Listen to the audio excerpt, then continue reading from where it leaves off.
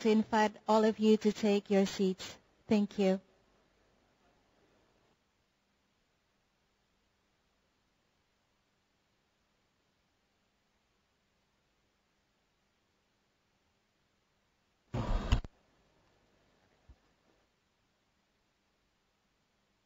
Excellencies, ladies and gentlemen, good morning. Welcome to Bali, Indonesia for the high-level leaders meeting on global multi-stakeholder collaboration for achieving a safe, secure, and tolerant cyberspace, enabling growth and sustainable development through cyber ethics on 21st October 2013.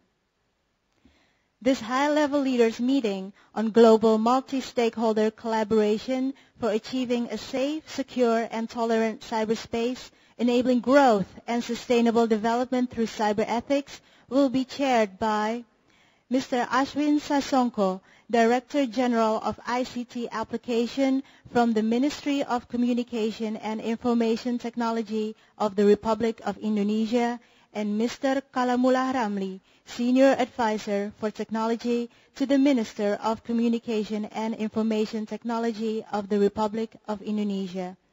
Chairs, the floor is yours. Assalamualaikum warahmatullahi wabarakatuh.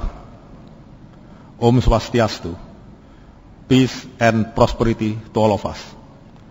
Excellencies, distinguished participants, ladies and gentlemen. First of all, let me welcome you all to Bali. Today we will start the high-level leaders meeting together and discuss wide range of issues on cyberspace to give more benefit for all society. Excellencies, ladies and gentlemen, cyberspace has presented opportunities for development in many aspects of life. It has generated valuable contributions to its billion users and produced growth and economic development. However, the rapid expansion of technology and cyberspace may create challenges which threaten individuals, societies, and even nations, and may lead to tensions and eventually conflicts.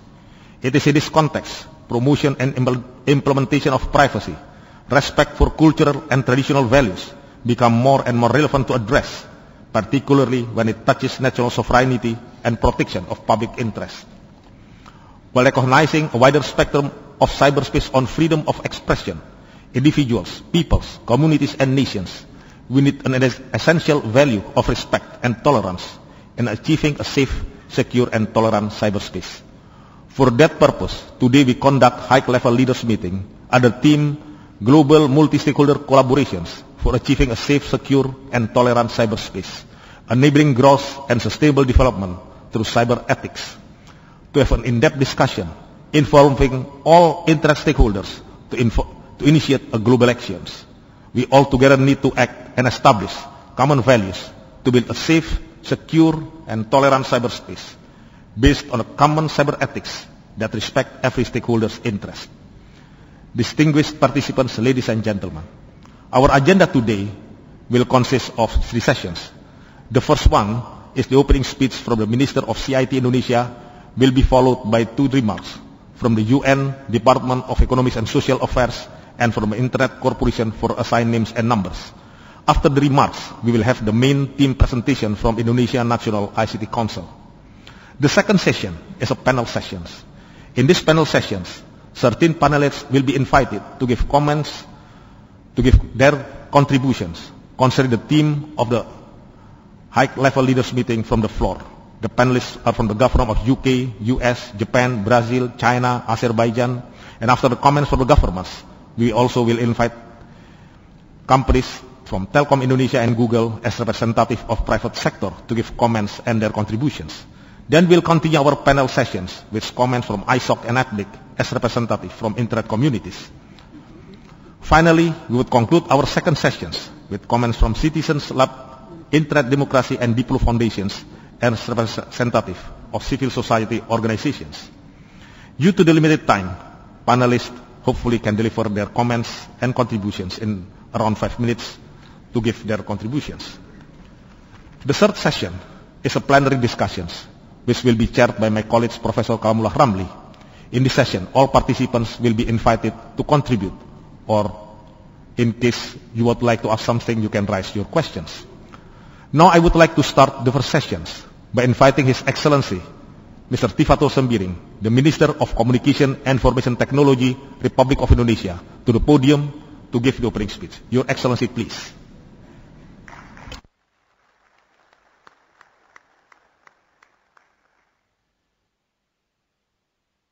Assalamualaikum warahmatullahi wabarakatuh. Peace and prosperity to us all. His Excellency Mr. Ed Faize MP, Minister for Culture, Communication and Creative Industries of United Kingdom. His Excellency Mr. Ali Abbasov, Minister of CIT Azerbaijan. His Excellency Mr. Paulo Bernardo Silva, Minister of ICT Brazil. His Excellency Mr. Masahiro Yoshizaki, Vice Minister for Policy, Coordination, Ministry of Internal Affairs and Communication, Japan. Distinguished guests, ladies and gentlemen, I am pleased and honored to welcome you to Indonesia, and especially to the beautiful island Bali. Indonesia is an archipelagic state which comprises more than 17,000 islands, 34 provinces with hundreds native ethnics and languages. Bali is a famous island, but I can assure you that you can find many islands in Indonesia as beautiful as Bali. We all present here to attend the high-level leaders meeting on global multi-stakeholder collaboration for achieving a safe, secure and tolerant cyberspace, enabling growth and sustainable development through cyberspace. Today, I see many actors who have significant role in establishing and developing cyberspace on Internet, governments and regulators, Internet service providers, private sectors, non-governmental organizations, academicians and experts in information and communication technology as the panelists and participants of this meeting. Therefore, I am certain that from multi-stakeholders' perspectives, we would produce comprehensive and beneficial outcomes for the interests of all stakeholders. Communication is one fundamental need of humankind. It is our nature to communicate with each other with all available means of communication. Technologies also gave birth to cyberspace. Cyberspace is not only a virtual borderless space that created from the fusion of information and communication technologies, but also has become our new common environment, our global virtual market, in where global communities live and communicate, and where people can transact products of which more and more are transubstantiated into digital form. Now we live, we communicate, we transact both in real space and cyberspace. We understand that there is huge difference between real space and cyberspace. We believe that in cyberspace, just like in real world, people need norms of interactions. Further, many activities in cyberspace can have legal consequences in real space. Therefore, we need technology and norms to maintain sustainability, stability, security, and robustness of the cyberspace. Ladies and gentlemen, to manage virtual and borderless cyberspace, we need norms that beyond national laws and legislations as an essential foundation to establish an acceptable norms for all in cyberspace. We should reaffirm Article 19 of the Universal Declaration of Human Rights, that everyone has the right to freedom of opinion and expression, that this right includes freedom to hold opinions without interference and to seek, receive and impart information and ideas through any media and regardless of frontiers. Communication is a fundamental social process, a basic human need and the foundation of all social organizations. We also should reaffirm our responsibility in cyberspace as defined on the Article 29 of the Universal Declaration of Human Rights, that everyone has duties to the community in which allowed the free and full development of their personality, and that in the exercise of their rights and freedoms, everyone shall be subject only to such limitations as are determined solely by law for the purpose of securing due recognition and respect for the rights and freedoms of others, and meet the just requirements of morality, public order, and the general welfare in democratic society. In this way, we shall promote an information society where human dignity is respected. These two-sided coin principles, that on one side we should protect and foster freedom of speech and expression, and on the other side that we have a responsibility to our communities, securing due recognition and respect for the rights and freedoms of others, and meets the just requirements of morality, public order, and the general welfare in a democratic society are embodied in Indonesia Constitution. We believe that exercising our fundamental rights must be in line with our responsibility in protecting other rights.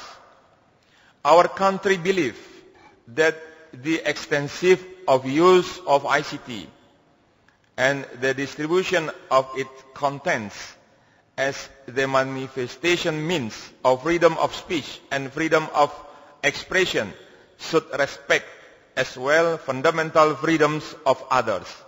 In this sense, we as global community should accept that each country might have its own values and needs, which are specific to its local societies and local wisdoms.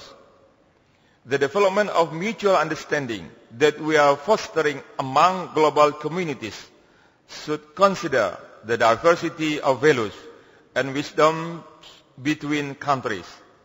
Ladies and gentlemen, we also believe that a safe, secure, and tolerant cyberspace would enhance civilization for current generation and future generations, as the future workforce and leading creators and earliest adopters of ICTs. We are fully aware to potential threats from misuse of ICTs, which can adversely affect the integrity of infrastructure and applications, cause detrimental effect on people's welfare, security and stability, both in national and international levels. Therefore, to build and develop a safe cyberspace for all requires national, regional and international and multi-stakeholders collaboration and cooperation, as well as holistic approaches. Government, civil society, private sector and international organizations have an important role, contribution and responsibility in the development of a safe environment of cyberspace to facilitate the implementation of ICTs in various aspects of life around the globe, and to protect public interest from any threats as a result of misuse of ICTs. Ladies and gentlemen, the role of ethics in cyberspace is getting more crucial now than ever. Regarding this issue, I would like to reiterate the importance of cyber ethics as enshrined in United Nations Digital Millennium, that cyber ethics can be developed from our common fundamental values that are essential to international relations in the 21st century. Ladies and gentlemen, therefore, Indonesia proposed that we, as one global community, acknowledge cyber ethics as norms of transactions and norms of living in cyberspace that based on mutual respect of interests. These norms provide the basis for all stakeholders to conduct transactions and interactions in cyberspace. Cyber ethics complement national laws and regulations. Cyber ethics would become common guidelines for global communities to respond to ethical issues. For that, it is important to have strong commitment from all stakeholders to establish cyber ethics that would enhance our efforts in pursuing our common goal, a safer cyberspace for our people, for our family, and for our children. Usually I begin my speech with a traditional poem, but it is difficult to create in English version. But I try this. Ikan hiu beli es puter. Thank you and see you later. Assalamualaikum warahmatullahi wabarakatuh.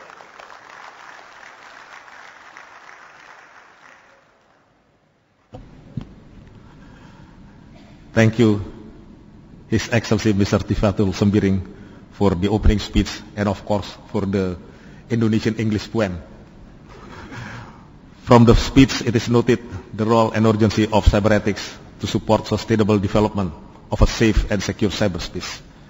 It is also noted that it is important to have a strong commitment from all stakeholders to pursue our common goal, a safer cyberspace. Ladies and gentlemen, now I would like to invite Mr. Thomas Gas, Assistant Under-Secretary General for the Coordination of Political and International Affairs in the UN Department of Economics and Social Affairs, UNDESA, on behalf of the UN, to the podium and to give his remarks. Mr. Gas, please.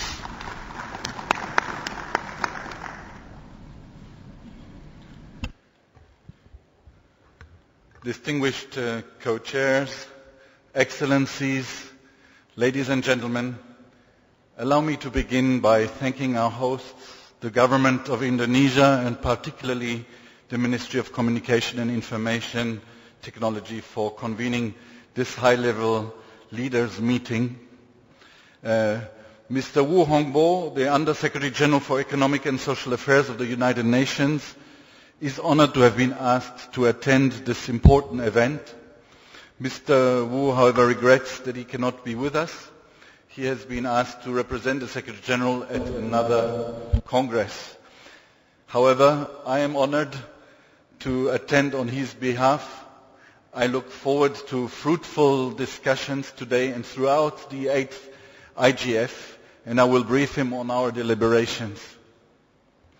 Now I will, if you allow me, present some brief remarks by Mr. Wu, and I quote: "Our theme today is global multi-stakeholder collaboration for achieving a safe, secure and tolerant cyberspace, enabling growth and sustainable development through cyber ethics. Last week, I participated in the 2013 Seoul Conference on Cyberspace, where I shared a vision for the future. This vision for cyberspace included harnessing information and communication technologies and the Internet for accelerating the progress on Millennium Development Goals and the post-2015 development agenda. Cyberspace has a critical role to play in improving the lives of all, particularly the most vulnerable, beyond the target dates of the world's historic Millennium Declaration. This vision is directly linked to not only the Seoul Conference theme, which was global prosperity through an open and secure cyberspace, opportunities, threats and cooperation. It is also linked to the theme of the 8th IGF, building bridges, enabling multi-stakeholder cooperation for growth and sustainable development. And one could say this is an ends-based approach to cyber ethics. which is as important as the means-based approach to cyber ethics, one that concerns internet governance. The member states of the United Nations gathered in Rio de Janeiro last year for the United Nations Conference on Sustainable Development, Rio+20. Together with their global partners, they identified economic, social and environmental as the three main pillars of sustainable development.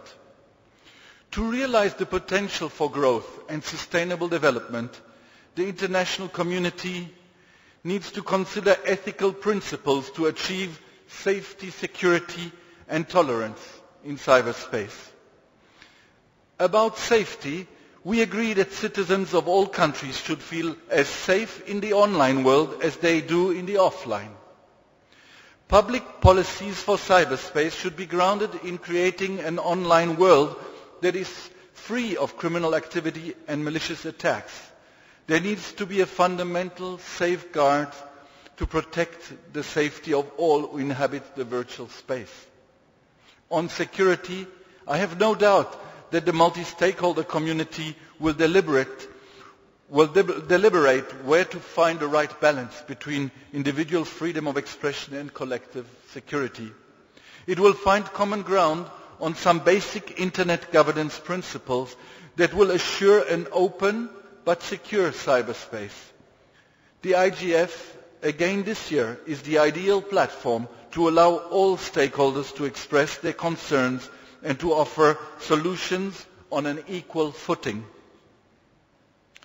Paragraph 39 of the Tunis Agenda points out the necessity to further promote, develop and implement, in cooperation with all stakeholders, a global culture of cybersecurity as outlined in United Nations General Assembly Resolution 57/239 and other relevant regional frameworks.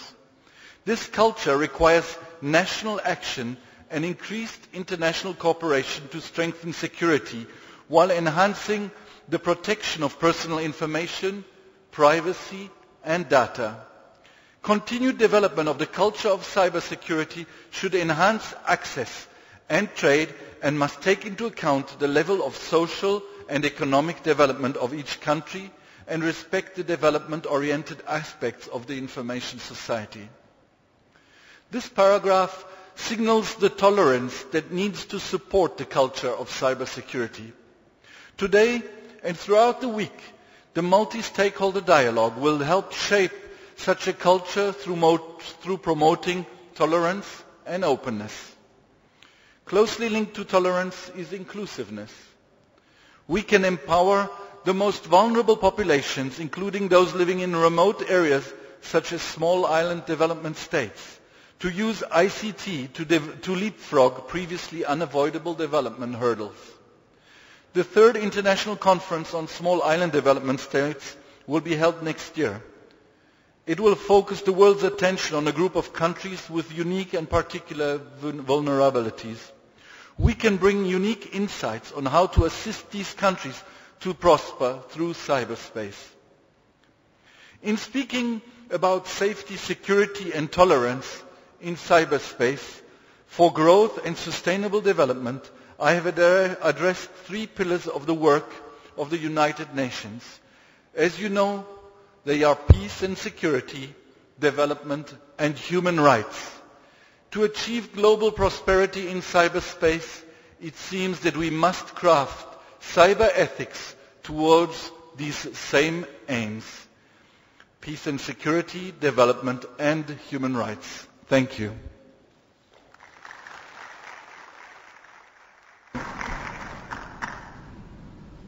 Mr. Gus, thank you for your valuable remarks, and thank you also for reminding us the clear relations for the Tunis agenda up to today's high-level leaders meeting and tomorrow's IGF activities. Ladies and gentlemen, now we would like to invite to the podium our next speaker, Mr. Fadi Chehari from ICANN, to give his remarks. Mr. Fadi Chehari, please.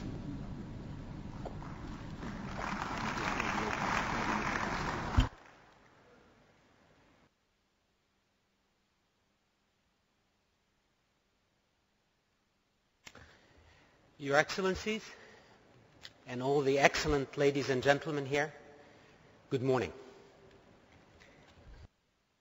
It is such a pleasure to be in Bali. I want to personally thank Minister Tifatul for his welcoming and his team that has done a remarkable job for us here. Thank you very much.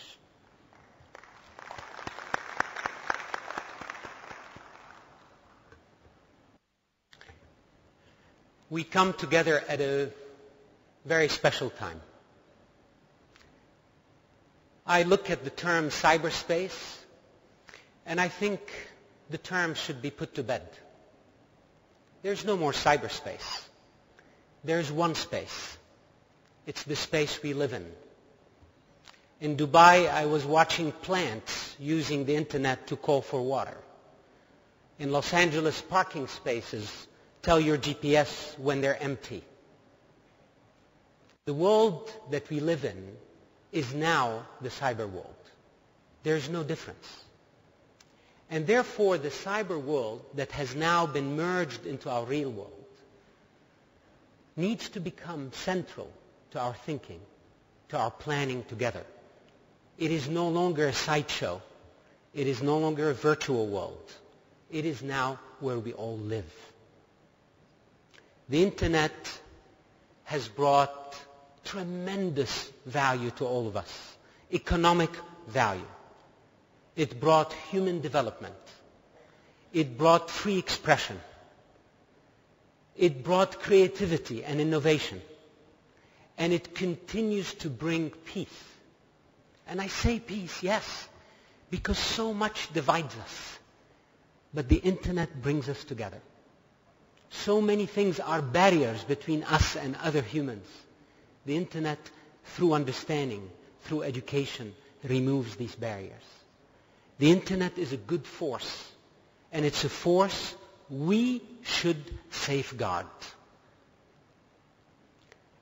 In the last few months, things happened that started making the public less trusting of the internet. That's not good. It's not good. Because the public trust in the internet is extremely important. If we as a humanity start doubting that medium and its value, we take away something very important. Therefore, we come together in Bali to safeguard this trust. Each one of us here should consider oneself a public steward of this trust, a public trustee to serve the users and the consumers who look at many of us here, governments, technical organizations, civil society, and businesses who serve us. We're all in this room and we're all together, equal stewards of the public trust in the internet. Now, how do we do that? Where do we go from here? This week in Bali, we have a unique opportunity to start finding a new way to cooperate. We have seen movements by some governments, organizations, such as the Montevideo Statement, the technical organizations also made recently, movement towards a new way of cooperation. An open, transparent, democratic, equal way of cooperation, where everyone has a voice, where the only goal is to maintain the public trust in the internet. So I, on behalf of all of us in this room, invite us together to talk, to collaborate, to cooperate. We have a whole week to do that, to be open, to listen to each other, and to consider all points of view on how we can build together an internet where we are all equal in its cooperation and its governance. Particularly today, I'd like to welcome the civil society members who are in the room. Many of you have come to the IGF for years and have energized this process. We join you, governments, businesses, organizations, to energize the cooperation between us.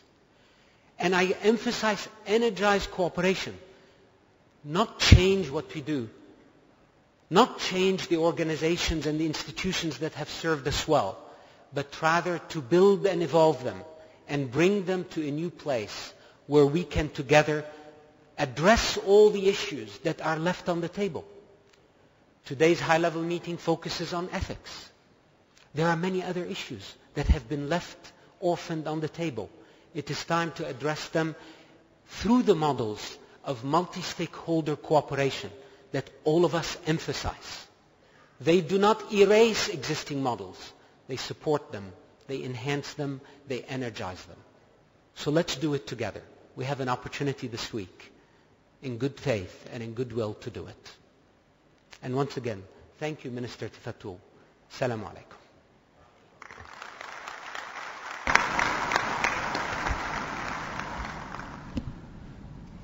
Thank you, Mr. Fadi, for the remarks regarding the Internet development in the world. Excellencies, distinguished guests, ladies and gentlemen, our high-level leaders meeting uphold the theme Global Multi-Stakeholder Collaborations for achieving a safe, secure, and tolerant cyberspace, enabling growth and sustainable development through cyber ethics. In order to have a more comprehensive information of the theme, I would like to invite to the podium Professor Zainal Hasibuan, the Vice Executive Chairman of the National ICT Council of Indonesia, to deliver his presentation of the theme. Mr. Hasibuan, please.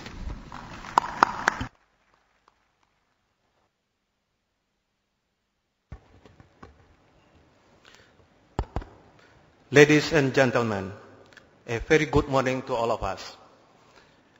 Allow me to start the discussion with our main theme in IGF 2013. The slide, please.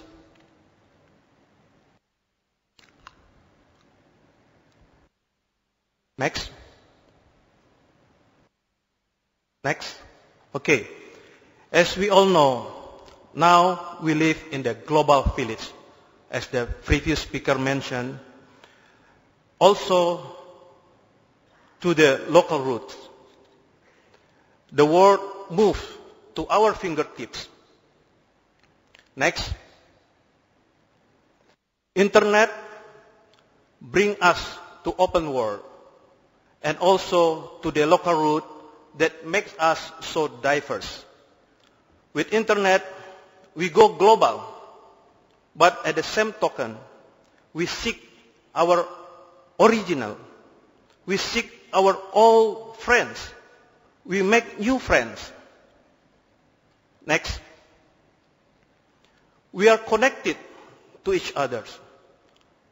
What good for us may be not good for others. We think we want to inform others. Instead, we hurt others. We think we deploy knowledge. Instead, we destroy others.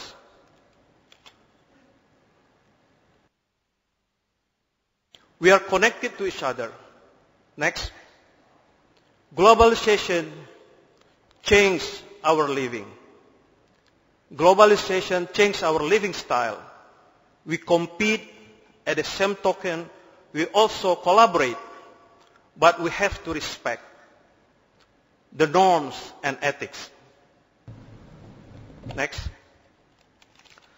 The potential chaos is high, not only among countries and stakeholders, but also within a country and its stakeholders. We don't want this global village become chaotic due to the advance of ICT. Next.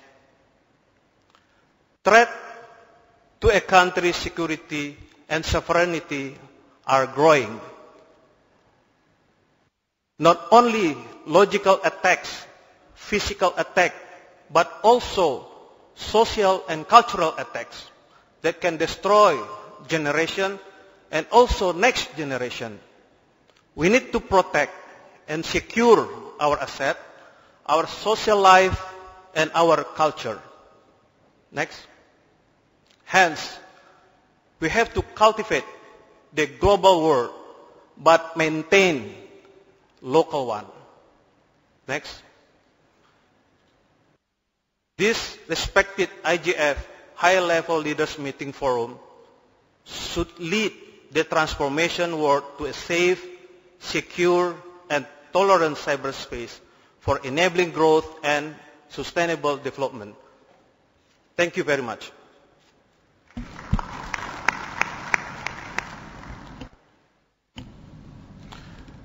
Thank you, Professor Hasibuan, for your clear description of the theme. It is noted that this respected forum should lead the transformation of the world to a safe, secure, and tolerant, not only in the real space, but also in cyberspace, for enabling growth and sustainable development. Ladies and gentlemen, this team presentation completed our first sessions. Before going to next sessions, as a remembrance of the meeting, His Excellency Mr. Tifatul Sembiring would like to invite his fellow ministers from UK, Brazil, and Japan, also accompanied by Mr. Gas from UNDESA and Mr. Fadi from ICANN, to take a group photo. You are all invited to stand in front of the desk for the group photo. Thank you. Yeah. Azerbaijan. Yeah.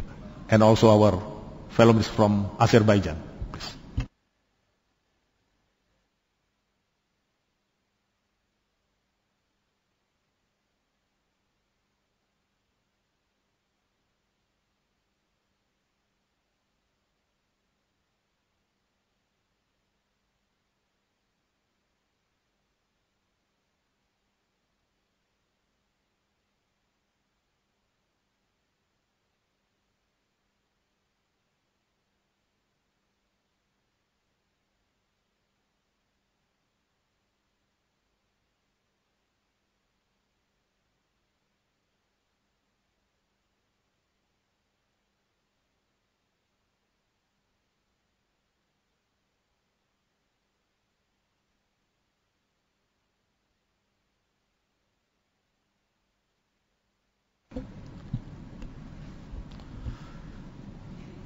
Excellencies, distinguished participants, ladies and gentlemen. Next, according to our agenda, we will move to the second sessions. In these sessions, we will have certain panelists to contribute, respond, and give comments concerning team presentations. Achieving a safe and secure cyberspace and emerging issues. It would be the high-level leaders meeting of interest of concerns. And it's truly a great opportunity for all of us to have these three panelists that could enrich our horizon concerning the role and urgency of this issue in this meeting. Due to our limited time, you are requested to finalize the comments in around 5 to 7 minutes. For the first panelist, I would like to give the floor to Minister of Culture, Communications and Creative Panelist of the United Kingdom. It's actually Mr. Ed Vesey. You are kindly invited to give your comments, and the floor is yours.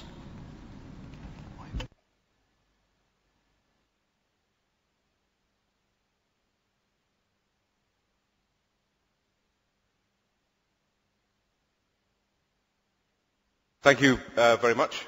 It wasn't clear whether I was going to speak from the desk or from the podium, but I've chosen to speak from the podium. But I don't want to set a precedent. If you want to speak from your desk, Minister, please do. Could I thank Minister Titafor for hosting this week's conference. I'd like to thank him and his ministry, the Ministry of Communications and Information Technology, for hosting what I think is going to be a fantastic event. It's a pleasure to be back in Bali. It's a pleasure to be in Indonesia, which is such an astonishing country and which has achieved such significant economic growth over the last decade or so. And also a country that has put information technology at the forefront of its economic development. We are all very aware of how many Indonesians are now on the internet and using the internet for social and economic growth. So this is the perfect country in which to have a conference such as this, and for all of us to learn from the Indonesian experience. I'm used to saying that if I had $1 for every person that began their speech saying how central the internet is to economic growth, I would be a very rich man, and I probably wouldn't be at this conference. I would be sitting on a beach in Bali. But the reason everyone begins their speech by saying how important the internet is to economic growth is because it is true. It is now absolutely central, and countries that are growing significantly are doing so on the back of the internet, not just developed countries but developing countries as well. In the UK, we estimate the internet contributes to something like about an eighth of our economic growth, and that is only going to grow. And we also know that the internet touches every aspect of our lives, and it's important as countries that we join up our policies on the internet, not just internationally but domestically. It affects how we deliver government services. It will start to affect how we deliver health services, how we deliver education. It will affect our relationships in foreign affairs. It will start to change social norms. And that is why it is very important that we support a multi-stakeholder approach. As the internet evolves, we need to hear from everyone and involve everyone, not just governments, but also business and also civic society. Governments may indeed be surprised that business and civic society have ideas and innovations that could be incredibly useful, and it's important that we continue to hear from those voices. I too came from the conference in Seoul where we discussed the future of the internet, and that conference was important because it complements what happens here at the IGF. It helps us as IT ministers to engage ministers from other parts of our government, and in particular to engage foreign ministers. So that is an important and complementary process. But the IGF will give us a good opportunity to debate new models for the internet, for internet governance, and how they can contribute to economic growth. And I hope as well to discuss the effect that too much control may have on stifling the innovation in the internet that we have seen over the last 20 years. But it's important as well, as somebody who comes from a developed economy, to recognise the impact of the digital divide. And I hope the IGF will also look at how we can close the digital divide and how wealthy nations can help their neighbours and friends to establish the internet. In that sense, there is a clear role for government. Even in the UK, a developed nation, government still has to play a role in building digital infrastructure, in educating its citizens about the internet, in encouraging people to start to use the internet. And that kind of expertise and experience we hope can also be used for developing nations.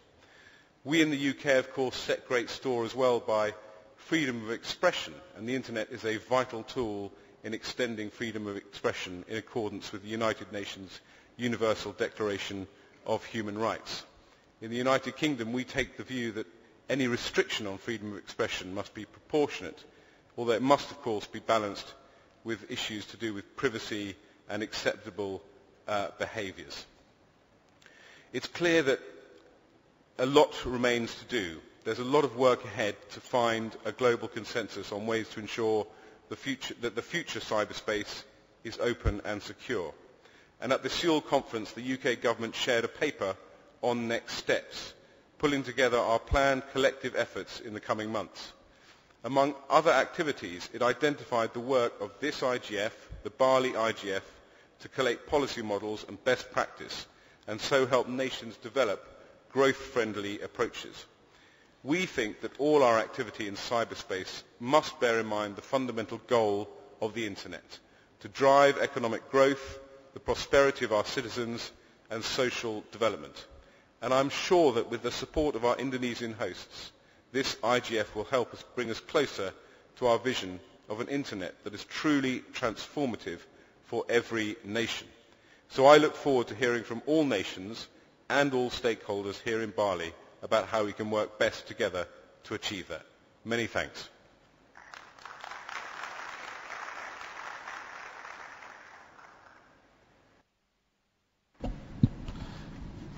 Thank you, Your Excellency, for the contribution of the internet, global internet development.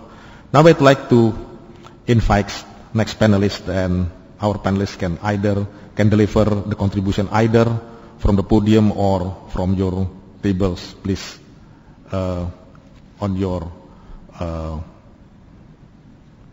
decisions. For the next panelist, I would like to invite Coordinator for Cyber Issues, Department of State of the United States, Mr. Christopher Painter, to give your contributions on the team presentations. Mr. Painter, you have the floor. Thank you and good morning. I want to thank you, Chairman Sasunko, and also add my thanks to Minister Tafutu for all this organization today and really throughout the week. And I'm going to elect, if you haven't guessed, to talk from here rather than the podium, although I very much support what my UK colleague said. I'll do it from my chair instead of from the podium. It is truly a pleasure to join you all in beautiful Bali and an honor to take part in this high-level meeting. As this important meeting is adjacent to the Internet Governance Forum, I think that's very important because although they are distinct meetings, having all these countries here to discuss these important issues and have them discuss them in each of these forums as a way to mutually reinforce some of these discussions, I think is really important. We have quite a full agenda, so I'm going to focus my remarks this morning on two key areas in which the United States are heavily engaged under the meeting's theme of global multi-stakeholder collaboration that address some of the sub-themes in the dialogue today. First, however, I'd like to introduce my colleague, Danny Sepulveda, our new ambassador for communications and information policy, who will be joining the discussions both today and throughout the week at the IGF. And we're very privileged also to have a very strong contingent of U.S. government representatives, but also representatives of civil society and the private sector. Second, I should mention that I come, just like Minister Vaisi did, from Bali, directly from Seoul, South Korea, where I was privileged to lead our delegation to the Seoul Conference. The third installment of a conference that began in London, was in Budapest last year, was in Seoul this year, and will be, the next iteration will be hosted by the Dutch in The Hague.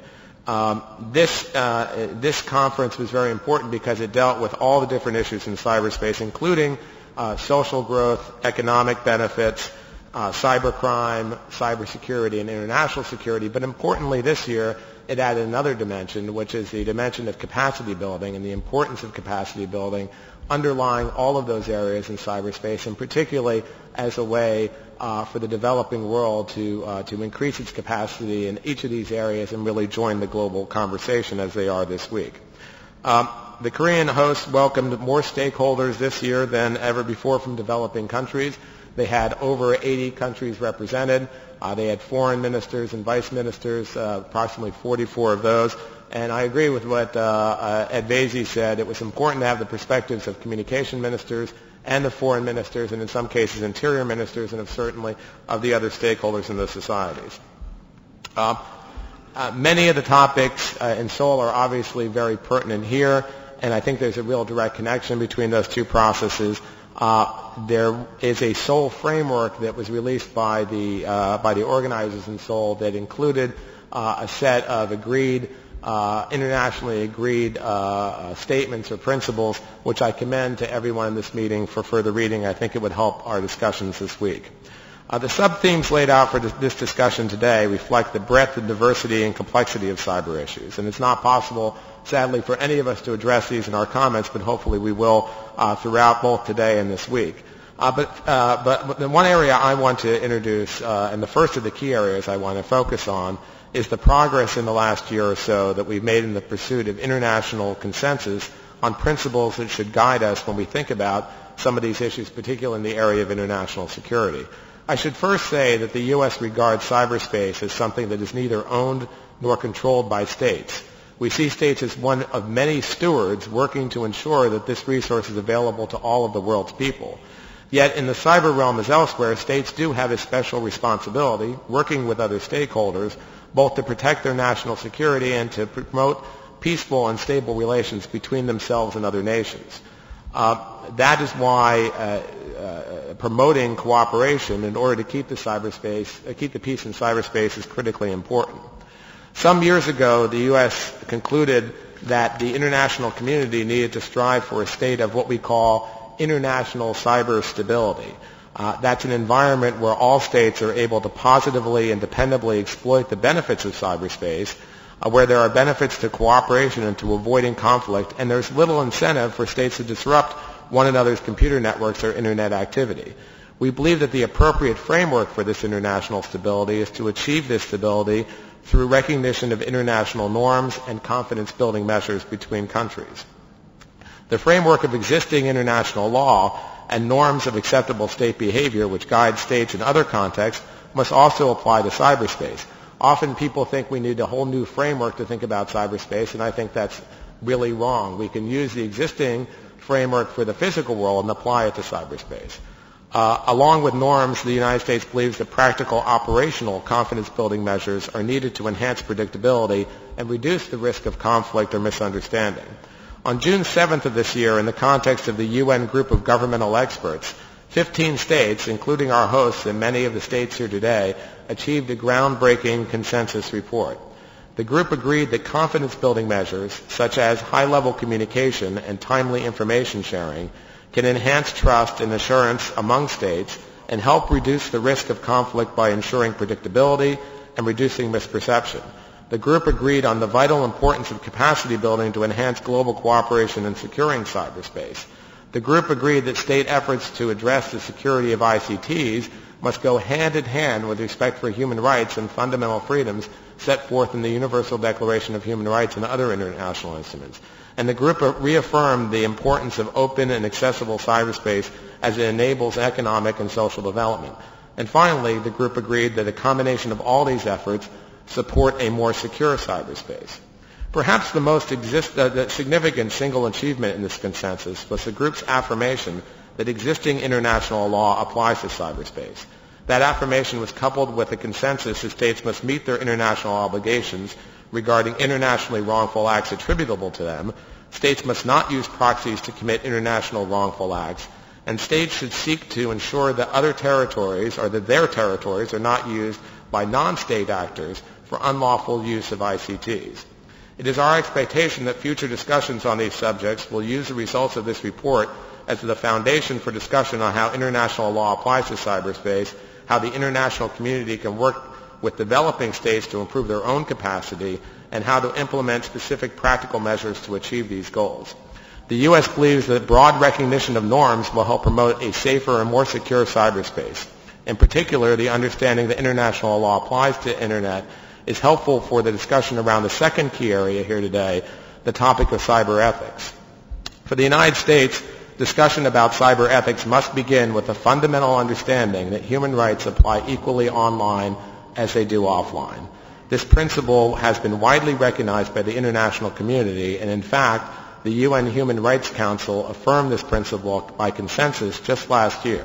So further conversations on this topic need to begin by acknowledging that human rights obligations and commitments we each have. Notably, the Universal Declaration of Human Rights does not limit the protections given for expression only to what is termed, quote, ethical, unquote, expression. In contrast, some states try to seek to define, quote, ethical standards to suppress speech they do not agree with. We stress that human rights are universal and do not vary from place to place or from culture to culture, and they are not subject to jurisdictional bubbles around countries. They're universal human rights. Some view network technologies like the Internet as disruptive. Some use the term cybersecurity not in the term I think we all think of it, but as a way to suppress speech.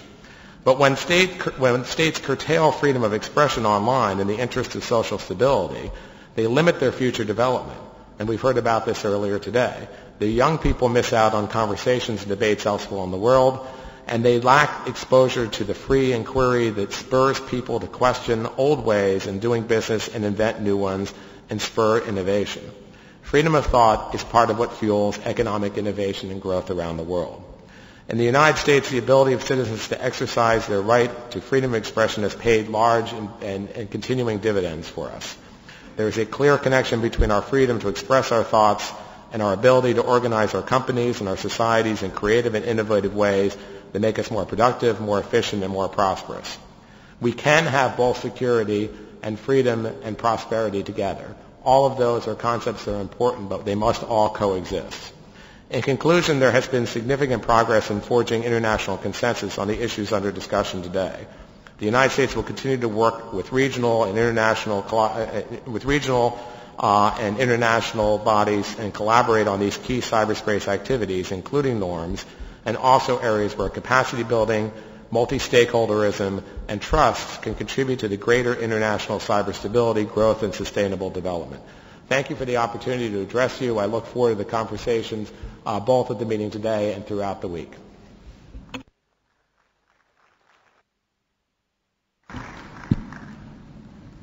Thank you, Mr. Pinter, for your valuable comments and contributions.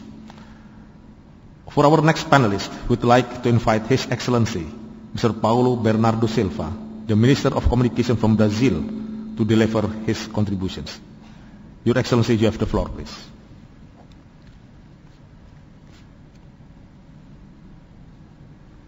Muito obrigado. Em primeiro lugar, meus cumprimentos aos organizadores deste encontro tão representativo de todos aqueles que pensam e fazem a internet. Thank you very much. First of all, I congratulate the organizers of this forum, which is so representative to all those who think and make the Internet. Agradeço muito ao governo e ao povo da Indonésia pela excelente acolhida a todos nós e à delegação brasileira. My sincere thanks to the government and people of Indonesia for the warm reception dedicated to the Brazilian delegation. É uma grande satisfação participar deste fórum, debater ideias, trocar experiências e compartilhar visões do mundo em torno do tema da governança da internet. It's a great pleasure to take part in this forum in order to debate ideas, exchange experiences, and share our world views regarding internet governance. Consideramos que há uma janela de oportunidade incrível que devemos aproveitar se o que queremos é construir um novo caminho que nos permita materializar todas as infinitas possibilidades da rede mundial, mas com uma gestão verdadeiramente democrática e transparente. We see an incredible window of opportunity that must be taken if we want to build a new way of achieving the endless possibilities of the World Web under a truly democratic and transparent management. A internet não é um fim em si mesma. Ela é um grande instrumento a favor da humanidade e deve ser usada para ajudar o progresso dos povos e das nações. Hoje a internet passou a ser um instrumento cada vez mais fundamental no processo de crescimento em todos os sentidos dos países. Internet is not an end in itself. It is a great instrument in favor of humankind.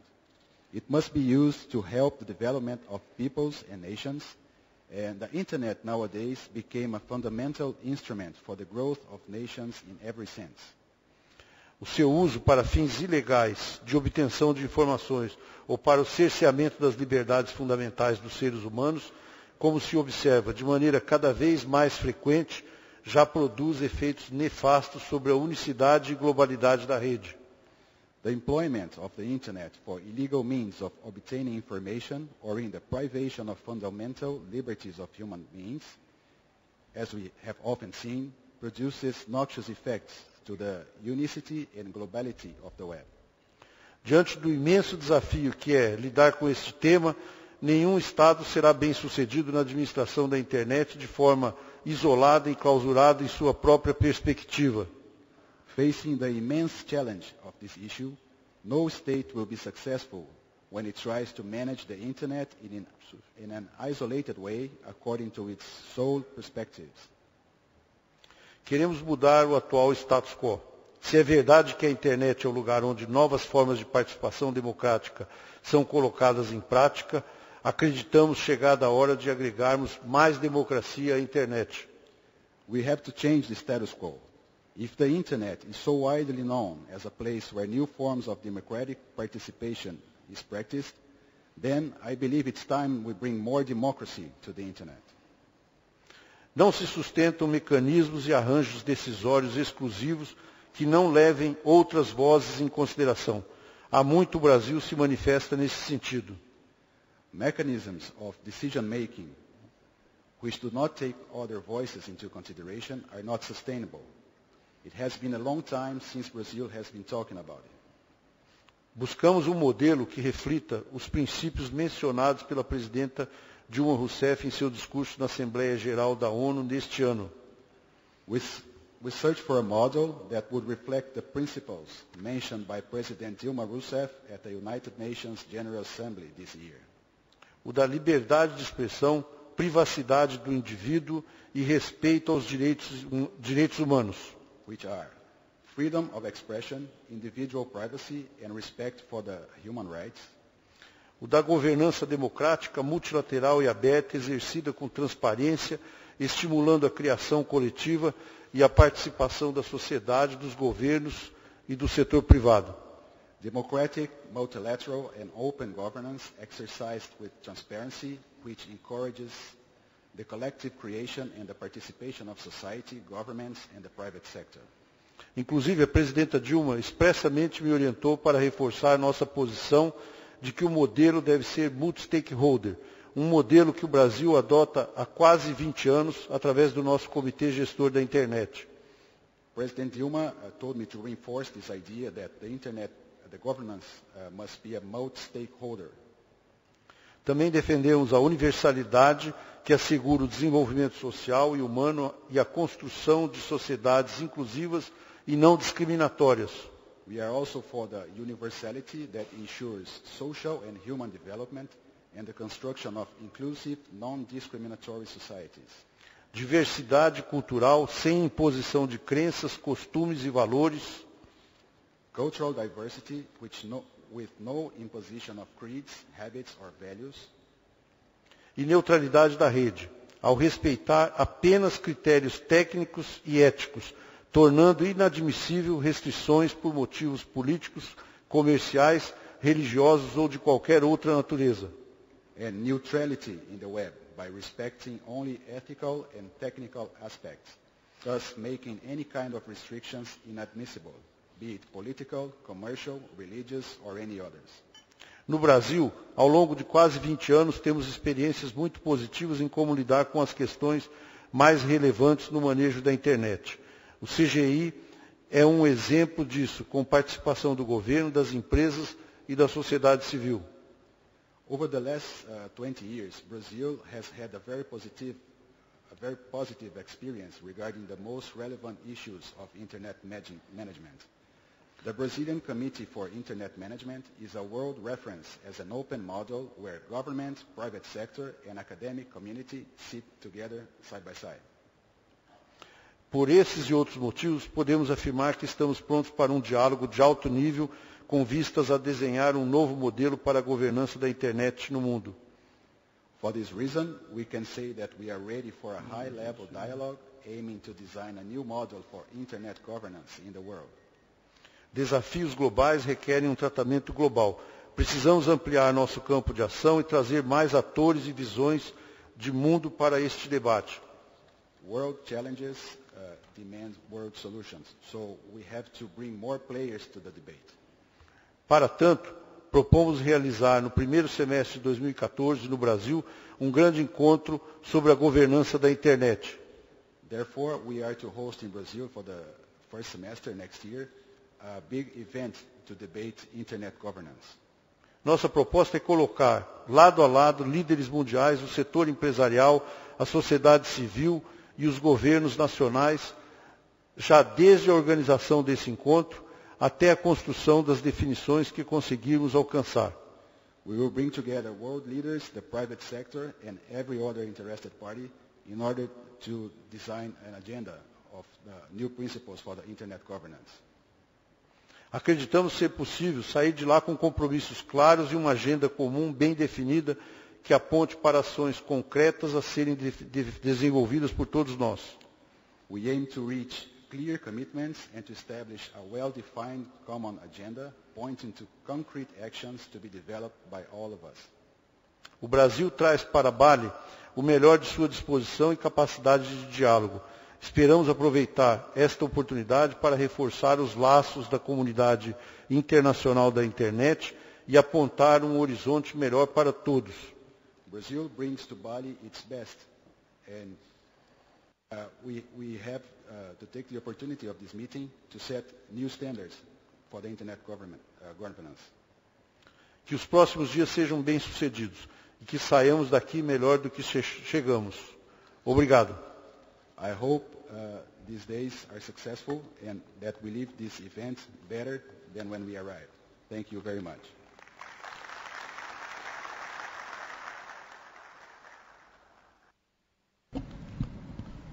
Thank you, Your Excellency. Now we move forward to the next panelist and would like to invite Mr. Masahiro Yoshizaki, Vice Minister for Policy Coordinations, the Ministry of Internal Affairs and Communication of Japan, to deliver his contributions. The floor is yours, Mr. Masahiro. Thank you, Mr. Chairman. Good morning, ladies and gentlemen. I'm Yoshizaki, Japan. First of all, I'd like to thank the government of Indonesia for hosting this forum. I also commend the tremendous effort of the IGF Secretariat members and supporters for organizing this forum. It's my great pleasure to attend this forum for the first time in 2 years since Kenya Forum. Global number of individuals using the internet nowadays is about double that of 2005. Furthermore, development of mobile communications, such as the spread of mobile phones and smartphones, is tremendous. The development of mobile communications make it easy and offers diversified ways in which to access the internet. As a result, this development will expand the volume of use of the internet on a world scale in the future. It's reported that the internet has contributed 21% of economic growth of advanced countries for the past 5 years. Coupled with development of mobile communications as well as the facilitation of the use of application of the internet, the further spread of use of the internet keeps economic growth expanding on a world scale. The chance to be a part of this growth is open equally to developing countries and developed countries. This will result in the increase of the quality of use of the internet as a basis for the social and economic activities. Moreover, it's important to ensure the free flow of information in order to maximize the benefit that people can obtain from the internet. The free flow of a wide variety of content in terms of culture and language can lead to dynamism in innovation, which is essential for this growth. In addition, in order for people to safely utilize the internet, it's also important to ensure both security and privacy.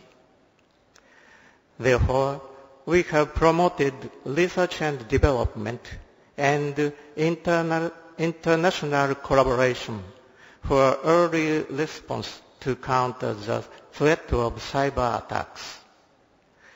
We also have taken necessary measures to protect the privacy of smartphone users. As I expressed up until now, in light of the expansion of the volume of use of the internet on a world scale, as well as the increase of the quality of use of the internet on the basis of social and economic activities, construction of a safe environment for use of the internet, and highly transparent and reliable management of internet resources what we call Internet governance, because become increasingly important year by year. This is very important point. Concerning Internet governance, it is necessary to consider a more specific way of governance. This consideration should be made not from the view of an individual or an individual business anymore, but from the view of humanity and the wider globe in some cases. It may be a mechanism to ensure accountability and transparency of ICANN at a high level. In other cases, it may be the enhancement of GAC function. In order to achieve this, cross-border cooperation and government-industry academia cooperation is essential. Value of each stakeholder in each country should be closer. It will be more important to make fundamental effort to have a common view of the global community. One of the ways to effectively realize such an Internet governance system may be by way of multi-stakeholders. In 2005, the United Nations General Assembly will make an overall review of the implementation of WSIS outcomes this decade. In this context, IGF will continue to play a large role in the future. We need to find a more specific way of Internet governance through deepening international discussion and dialogue between various stakeholders, such as governments, business sectors, academia, civil society, and so on. Japan will make an active contribution to these activities. Thank you very much for your kind attention.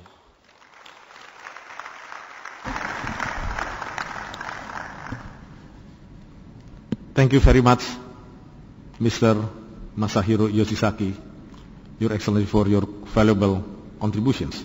Now we go to the next panelist from the People's Republic of China. I would like to invite Ms. Liu Duo, Vice President of China Academy of Telecommunication Research, Ministry of Industry and IT. Ms. Liu Duo, the floor is yours.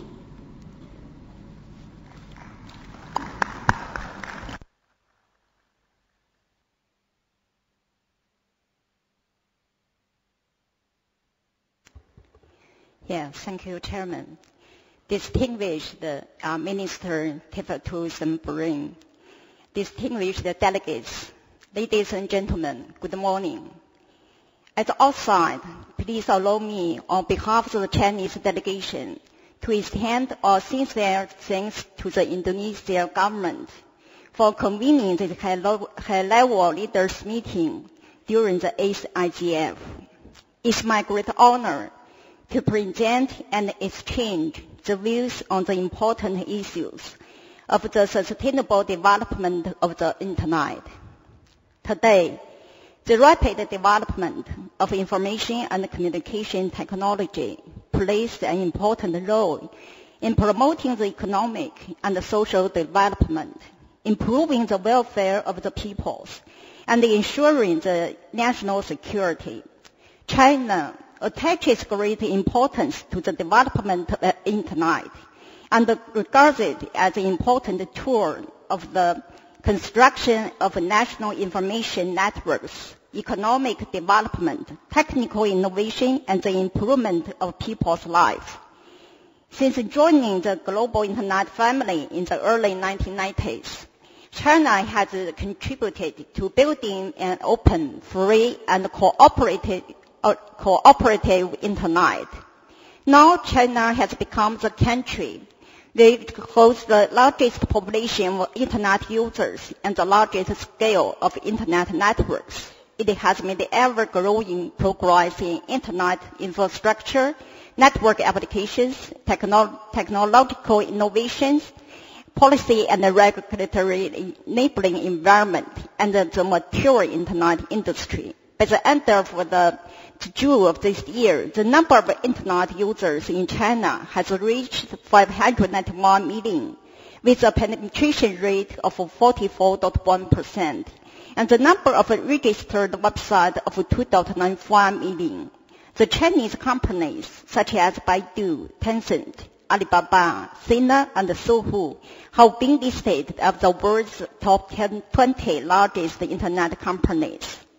We wish to thank the Indonesian government for setting the theme of the high-level leaders meeting as global multi-stakeholder collaboration for achieving a safe, secure, and tolerant cyberspace, enabling growth and sustainable development through cyber ethics. This theme follows closely with today's world development and shows a common perspective of the world to utilize the Internet as a tool to support the world peace, development, and progress. I would like to take this opportunity to elaborate our views on this very important theme, especially on how to develop and utilize the Internet.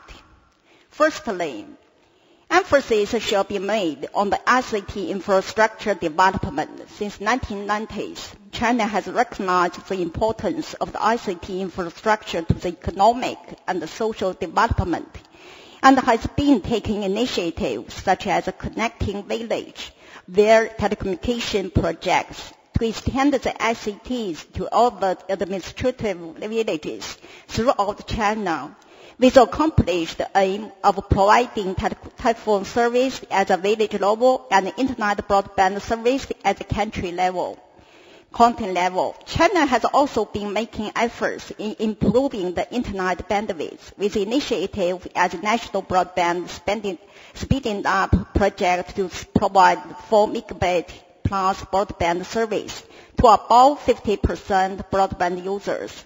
It is estimated that by the year of 2020, the fixed broadband penetration will reach 70%, and the mobile broadband 85% in China. Secondly, more efforts has been put on the Internet innovation and the information consumption. Social network applications such as Weibo by Sina, WeChat by Tencent are developing fast in China and have attracted more than 300 million users, which make them the world's largest social network applications. The electronic commerce also has got rapid development in China with more than 240 million online banking users and 244 million online payment users. Information consumption is expected to expand in China by more than 20% each year from 2012 1.72 trillion RMB to 3.2 trillion RMB in 2015. Information and communication technology has become the fundamental and the strategic pillar application in supporting the upgraded version of China's whole industry. Thirdly, we should strive to build a secure, safe, and tolerant ICT networks. In China, measures have been taken in such areas as the skilled key network elements protection and the development of standards to enhance the protection capacity and to guarantee the security of the network. The self-discipline of Internet industries advocated by the China Internet Association also contributes to build a safe Internet environment, including antivirus, self-discipline convention among the network operators, the domain registries and the registrars, the search engine providers, the network security vendors, and other Internet stakeholders. The initiative is on combating the Trojans and botnets, malware, phishing, sites, and the regulations on protecting the privacy of the users have both great potential on building the trust of the consumers and the credibility of the Internet environments. Ladies and gentlemen, Internet is a global interconnected network. The more cooperation, the more progress. In the past 8 years, IGF has played an important role in facilitating the exchange of views, discussion of issues, and promoting cooperation related to Internet governance among all stakeholders. We call on all parties to make full use of IGF platform to exchange views on how to implement the multilateral, democratic, and transparent principles formulated by World Summit on the Information Society, which encourages governments to play a greater role in the Internet governance and to ensure that each country has equal rights and saying on the issues related to critical Internet resources. We hope that through our joint efforts, the Internet can make the world more peaceful, brighter, and more civilized. Thank you very much.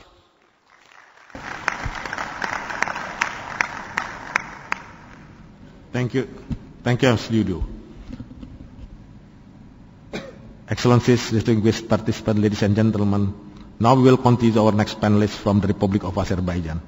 I would like to invite Mr. Amir Velisada, Deputy Minister of Communication and Information Technology of the Republic of Azerbaijan, to give his contributions. Mr. Velisada, please.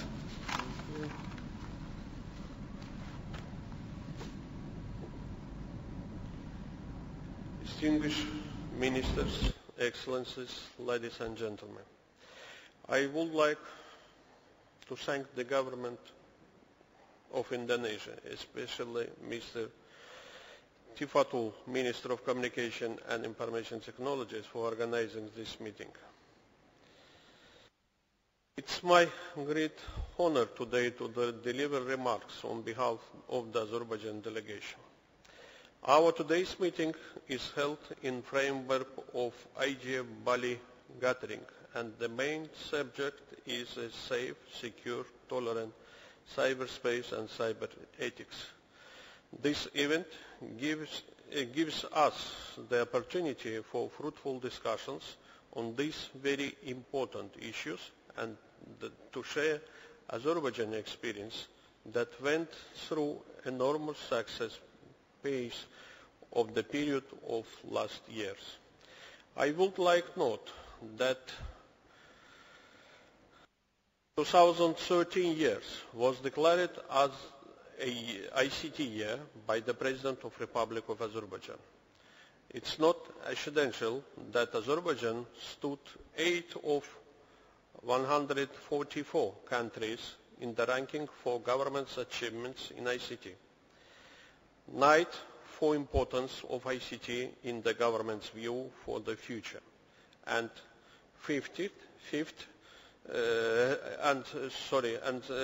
20 for the internet affordability according the World Economic Forum's Global Information Technology Reports 2013. Besides that, the launching of the first telecommunication satellite, Azerspace 1, was the most remarkable event of ICT year. ICT sector in the Republic of Azerbaijan gives a clear picture of the high progress of the country. We have achieved 10.5% growth in ICT sector in the first half of the year, and society continued to benefit from broader application of e-government, increasing internet and mobile penetration. Simultaneously, Azerbaijan is working on several international and local projects and strategies for the future development of ICT sector in country and region. Let me name some of the primary ICT strategies and projects.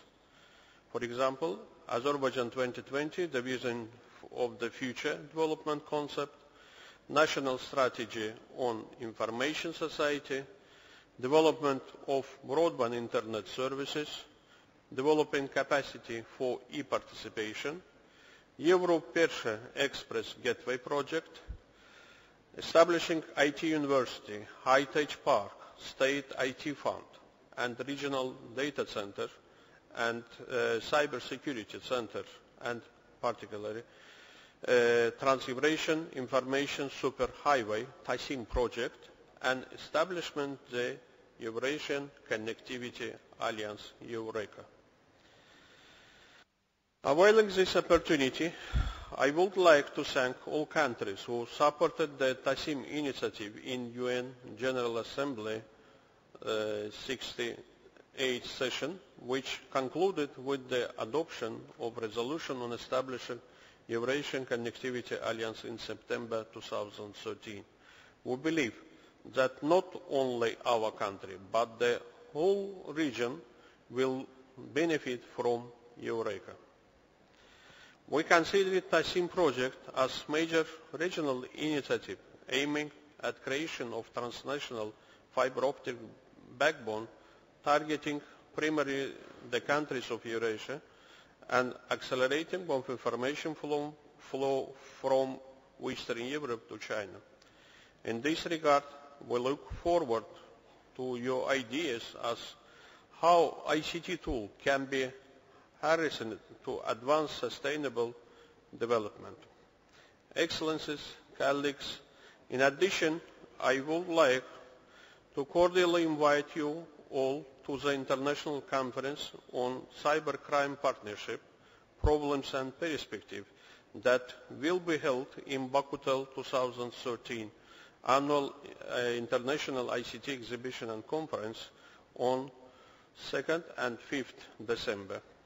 During this conference, we will have a unique opportunity to considerably contribute to the global development via intense discussions on challenging cybercrime and cyber security issues. Thank you for your attention.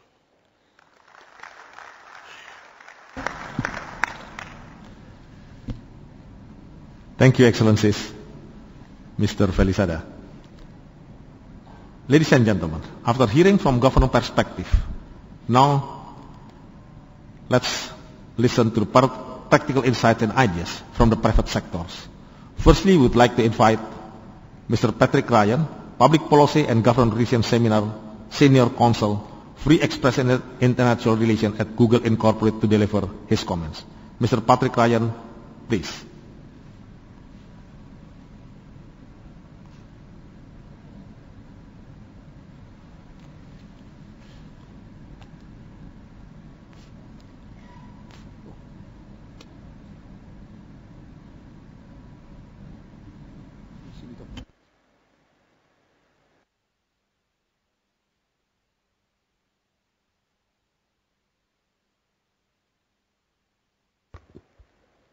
Ladies and gentlemen, if one thing I can assure you, I'm not Patrick.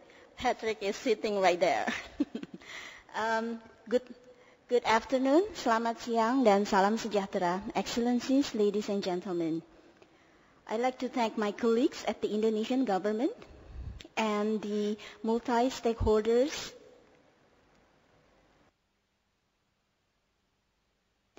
community. I see ABGI, HIFOS, Pandi, ICT Watch, just to name a few, that has made this event possible, for the opportunity to be here today and for hosting this event. It is a source of great pride that my country is embracing the IGF, and I am certain that this will be a very engaging week.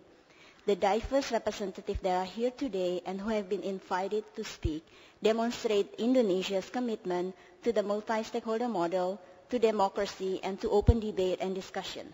I am proud to be here and to have the opportunity to speak on behalf of Google. There are 3 topics that I would like to address.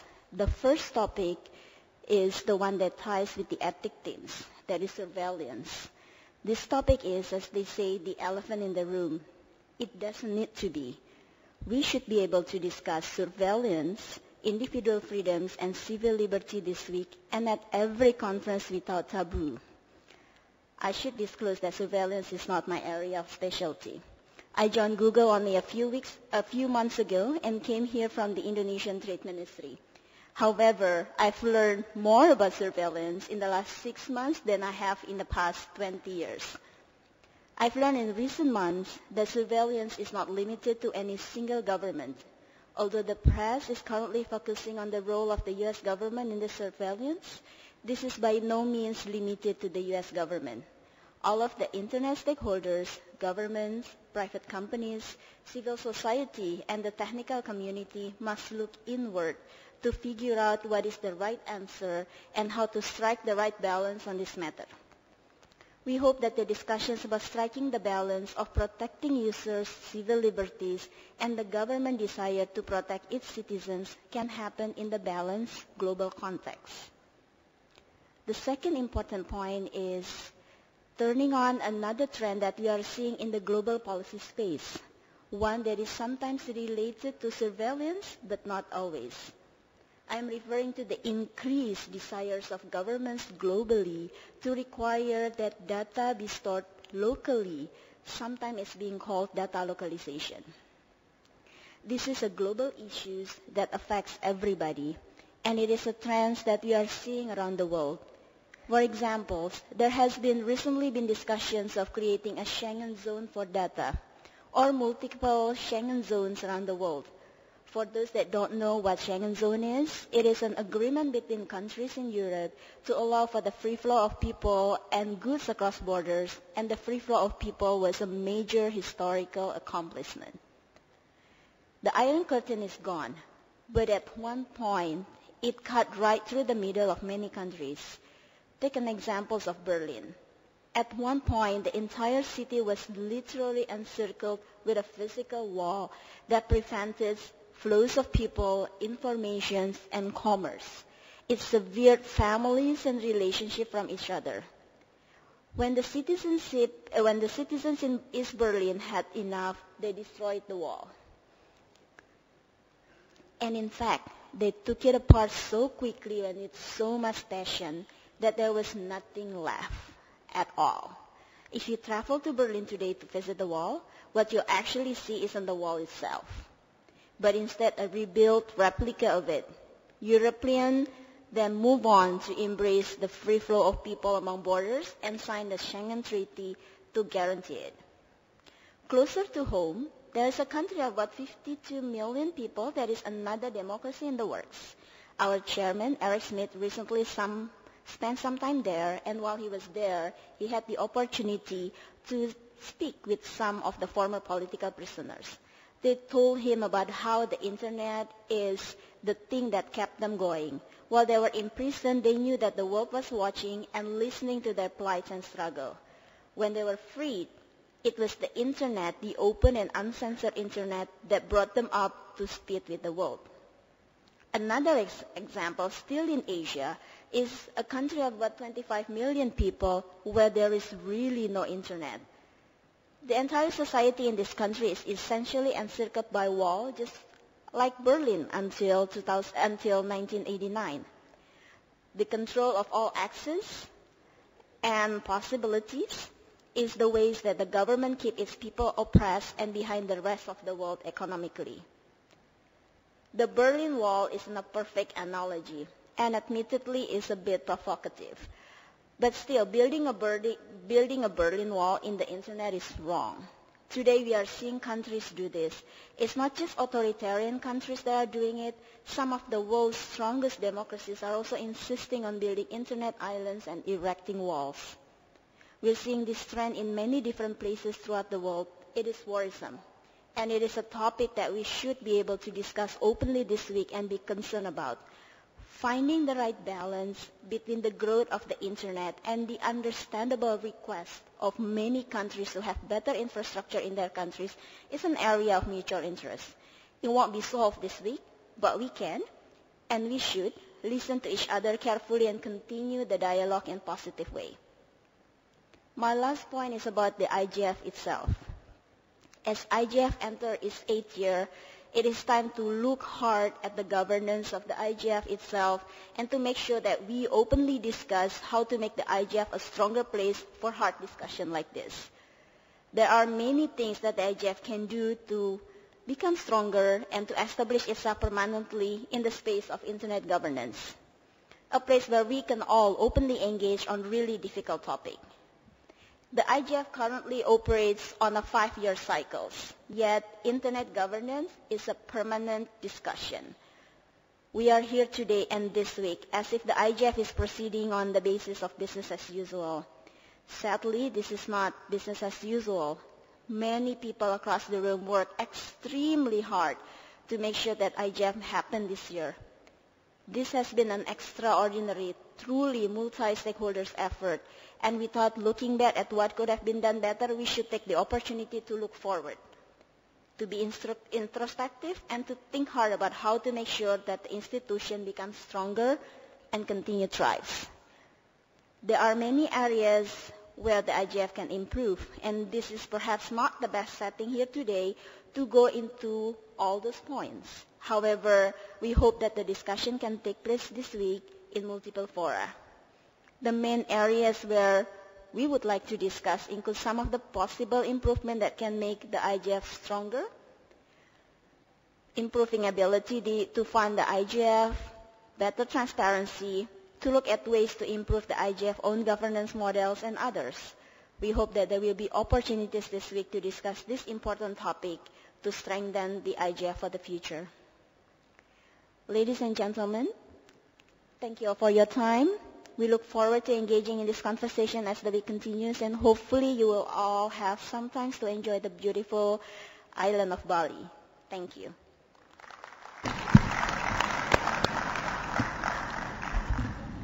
Thank you, Bu Sinto, for your interesting contributions. And it gives and open our mind to the value of cyberspace and its impact to our society. Now we move to our next panelist from PT Telkom Indonesia, Mr. Rizkan Chandra, the Director of Network and Solutions from PT Telkom. We want to hear the insight and ideas from the largest telecommunication operator in Indonesia. What are the challenges towards a safe, secure, and tolerant cyberspace? Mr. Rizkan Chandra, please.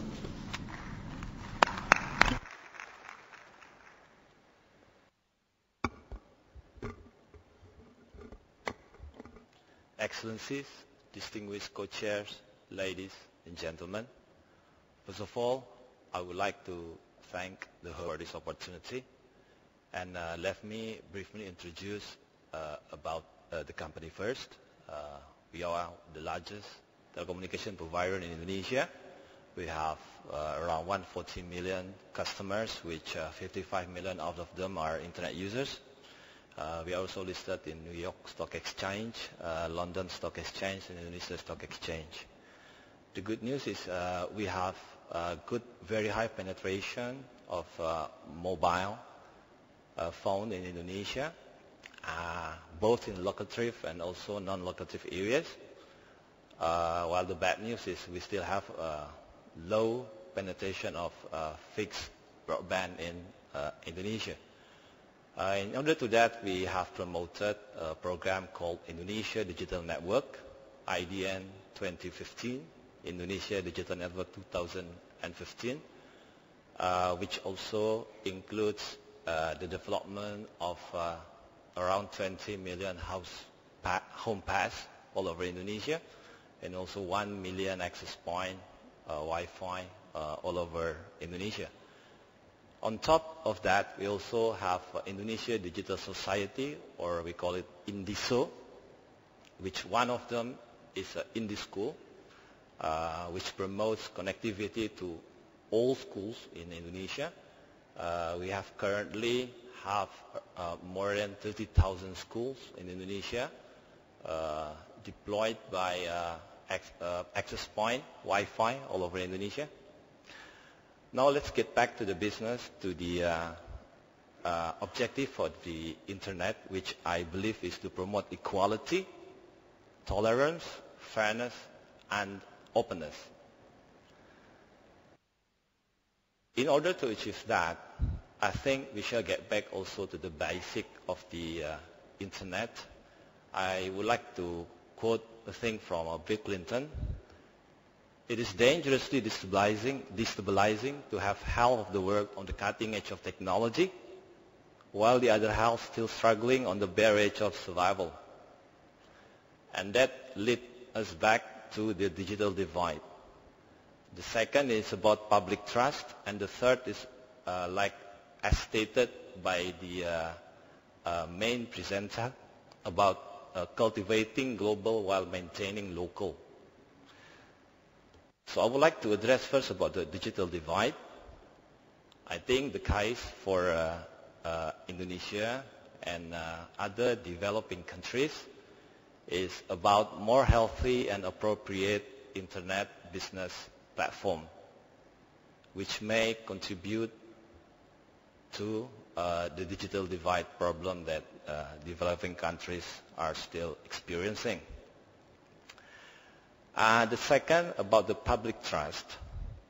From telco point of view, certification, be it local or global, on infrastructure and content, of course, in internet era, is not in the form of license, but it is a voluntary certification, including also telco's role to validate prepaid users, which happen to be dominate in most Asian markets, including Indonesia.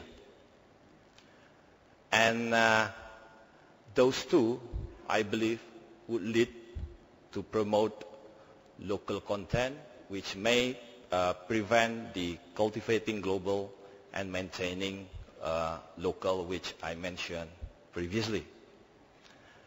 And with those three in mind, the digital divide, public trust, and cultivating global, maintaining local, along with the suggestions on a more healthy and appropriate internet business platform for infrastructure and content, and also a certification on infrastructure and content, and promoting local content, I believe we are getting near to the better world.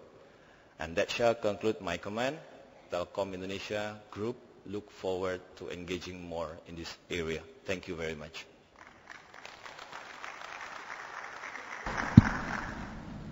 Thank you, Mr. Rizkan Chandra, for your valuable contributions. Now we will move toward the next panelist, and I would like to invite Ms. Lynn Mary, President and CEO of ISOC, Internet Society, to deliver her comments. Ms. Lynn Mary, please. Thank you, Mr. Chairman. And in order to ensure that a precedent wasn't inadvertently set, I will speak from my seat, which is also certainly a more equitable position. So it's my pleasure to join you today in this lovely country and to thank the Indonesian government for hosting this event. So I'd like to discuss the pivotal role of global multi-stakeholder collaboration and achieving a safe, secure, and tolerant cyberspace. But first, let's take a quick look at what safe, secure, and tolerant means in the context of the Internet. The open and global nature of the Internet, built on fundamental principles of open standards, voluntary collaboration, reusable building blocks, integrity, permissionless innovation, and global reach, amongst others, has enabled astonishing social and economic advancement in ways that we never could have imagined. At the same time, the Internet, like many other good things, is not without risk. It is important, though, to appreciate that while malicious actors will exploit any opportunity, the Internet's key characteristics are neither the origin nor the cause of the malicious activity. By and large, there is no such thing as absolute safety and security. There will always be threats, so our concept of safe and secure should reflect that reality. We need to think about secure in terms of residual risks that are considered acceptable in a specific context. And we must recognize the inherent escalating nature of threats to security. Tolerance is not a word often heard in Internet governance dialogue, perhaps because it has different and sometimes inconsistent connotations across stakeholders and communities. Being open, though, is heard much more frequently. The open, decentralized, borderless nature of the Internet has allowed non-traditional and sometimes disruptive opinions and ideas to more easily cross communities, countries, and regions. These can be confronting, particularly to societies unaccustomed to unreserved statements of opinion. It is sometimes human nature to push away things that are different, new, or contrary to our thinking. But if, as a global community, we truly wish to be tolerant, We must accept that everyone may not share the same views, and importantly, the diversity of opinion and the opportunity for discussion and debate, such as that offered through the IGF, provides greater opportunity for creativity and invention. At the same time, tolerance demands that when we express our opinions, we are mindful of the impact they might have, respectful of the rights of others, and thoughtful in how they are delivered. Openness, tolerance, and trust are all very important for effective, sustainable policy development. Not all stakeholders are as well or equally equipped to contribute their opinions and ideas, whether through lack of resources, language, or otherwise. Some may prefer more formal interactions, while others are more comfortable in a less formal environment. Multi-stakeholder collaboration aims to bridge the differences so that everyone can contribute effectively and thereby offer the world better opportunities and better decisions. The highly publicized, covert, government-sanctioned surveillance activities are alarming and are a major threat to trust, which is particularly fundamental in cyberspace. The Internet must be a trusted channel for secure, reliable, private communication between users. One of the key building blocks for that trust is respect for internationally recognized data protection standards. Actions that undermine that trust, such as systematic surveillance, threaten to disrupt natural economic and social interactions that are the foundations for sustained global prosperity. Now more than ever, it is imperative that the international community strengthens cooperation to ensure that appropriate policies are collaboratively developed and fairly implemented, and that restrictive or harmful policies are not pursued. Tough and controversial issues should be debated in the open. In closing, the citizens of the world deserve and will demand a global and open platform for communication built on solid foundations of security and privacy. Therefore, we must work together to find solutions that give that to each and every one of us. And we need to restore the principles and relationships of trust upon which the global Internet has been built. The IGF meeting this week will provide an excellent opportunity for all stakeholders to discuss how best to restore these principles. Finally, returning to more traditional roles for governments and policymakers is unlikely to be adequate to restore these principles or to restore trust, particularly given this is how such pervasive surveillance flourished in the first place. To be clear, we are not saying no role for governments, but we are asking everyone to look to the future and move very thoughtfully, as a lot is at stake. We need to look very carefully at the decentralized, distributed nature of the Internet and its management and development, as it has given the world so very much and has shown its robustness and scalability time and time again. We should not throw that out in response to the current set of threats or desires of some. Thank you very much, Mr. Chairman.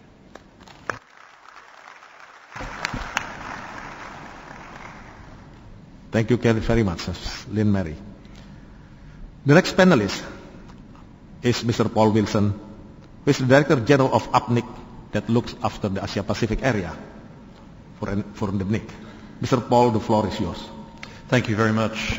Good morning, Your Excellency, Minister Titaful Sembiring, Honourable ICT Ministers from all over the world, and all of the other excellent people who are here.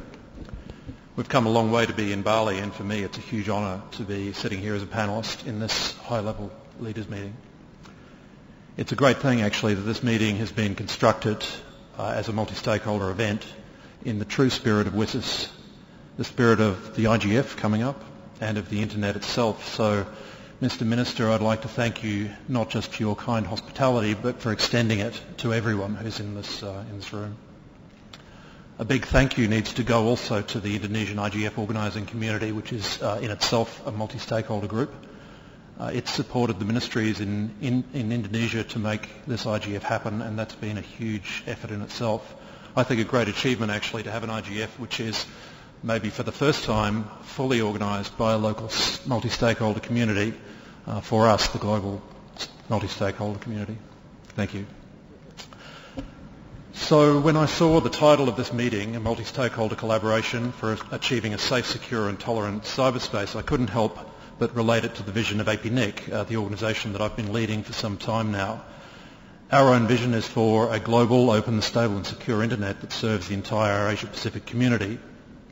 And it's clear how this vision maps almost directly to the theme of the high-level meeting. For the APNIC community, both of these expressions represent what we aim for in building the internet across the Asia-Pacific. You may know APNIC is a technical organisation that distributes essential internet resources, primarily IPv4 and IPv6 addresses. Like many of the others in the technical community, we're a cooperative organisation. We work together as a community and also as part of a much broader community to support the development of the internet. When we think about cyber ethics, I think most of us here would think about human behaviours on the network, privacy, intellectual property, freedom of information and human rights, etc.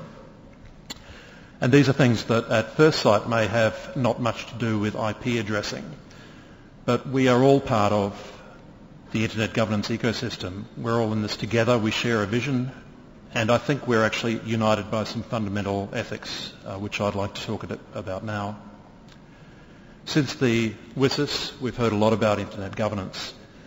It's an important concept. It refers to a whole range of activities, but in a sort of objective way. It refers to what we all do technically, but to me what's missing is how internet governance happens. The dynamics, the actions, and also the ethics which guide internet governance processes. Many of you may have seen a recent statement from the leaders and chairs of internet technical organisations. We met in Uruguay just a couple of weeks ago and produced something that we called the Montevideo Statement. And in this statement we use a different term, a concept of internet cooperation. And what internet cooperation represents is, I think, internet governance in action. It encompasses the ideas of internet governance and of enhanced cooperation. It refers to cooperation, of course, but it's cooperation in the internet realm, which is very special. It's very specific because it's absolutely open and multi-stakeholder by its nature. And cooperation exists across society and governance as well. At APNIC, we know APEC through our involvement as a guest in APEC TEL.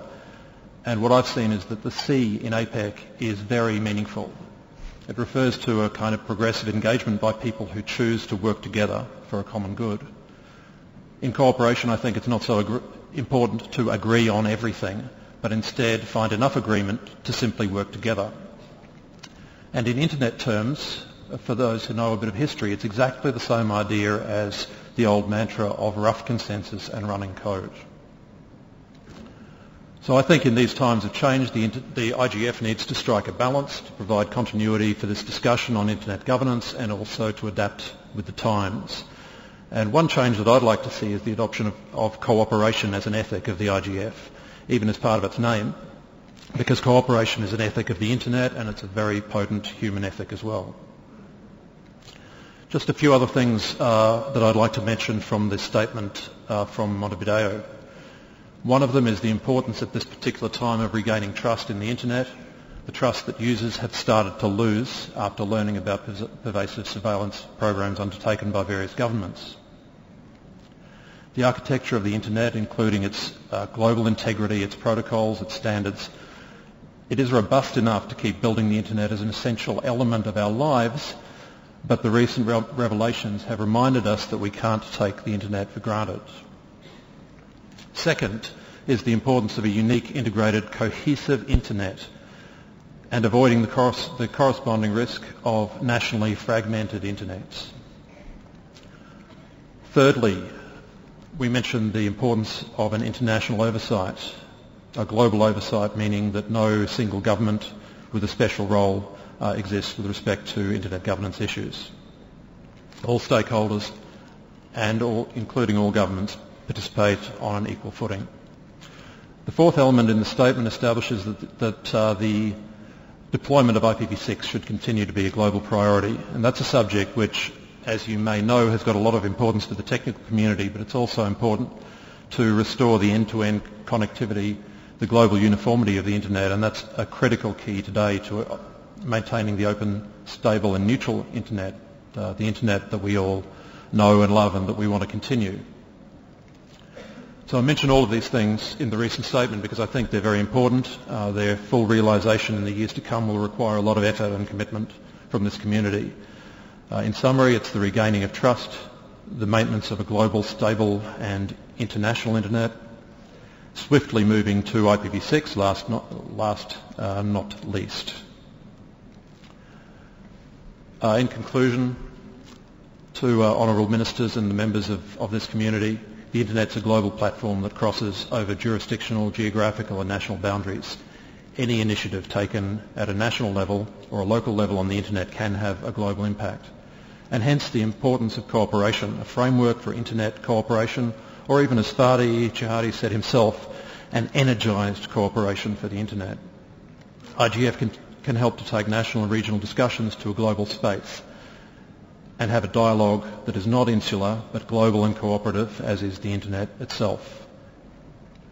The IGF is unique. The fact that we're here for the 8th year running shows clearly that it remains important to many, many people. That reflects the importance of the Internet itself, as we heard from speakers this morning. And I believe that while the Internet continues to grow and to create challenges for all of us, there's going to be a role for the IGF, and that is for the foreseeable future. At APNet we placed a lot of effort this year to support the global IGF happening on our side of the world here in Bali. It's great to have this level of engagement at this very interesting time. We probably haven't seen these sorts of times since in all the days of the World Summit on Information Society. And I trust that we face this new era,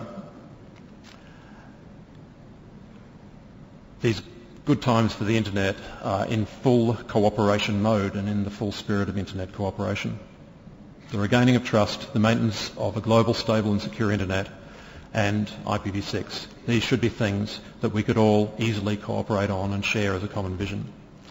Thank you very much, and I'd like to attempt something local. Terima kasih dan selamat berdiskusi di IGF. Thank you.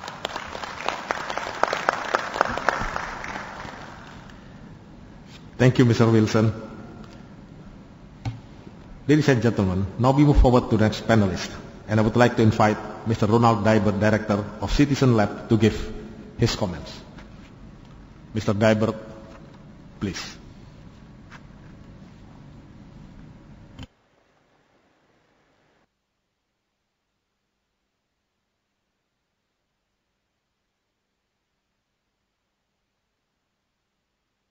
Thank you, Mr. Chairman.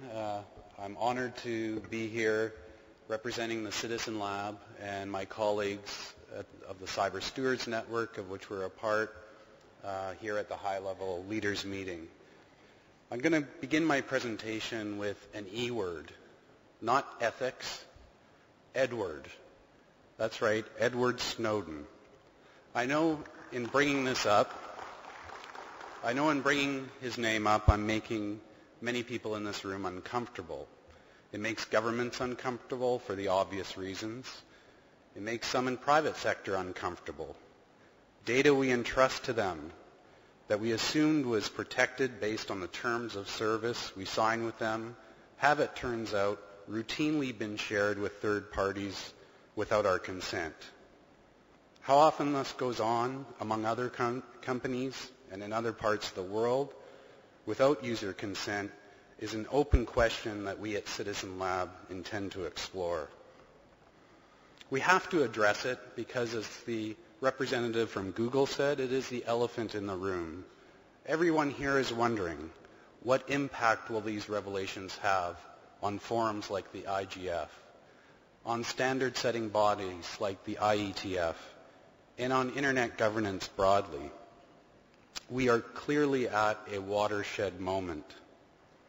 My own fear is that the reactions to these revelations are, in the short term, going to make matters worse. Will have a negative impact on openness, human rights, and even international security, as governments detach and seek to insulate themselves.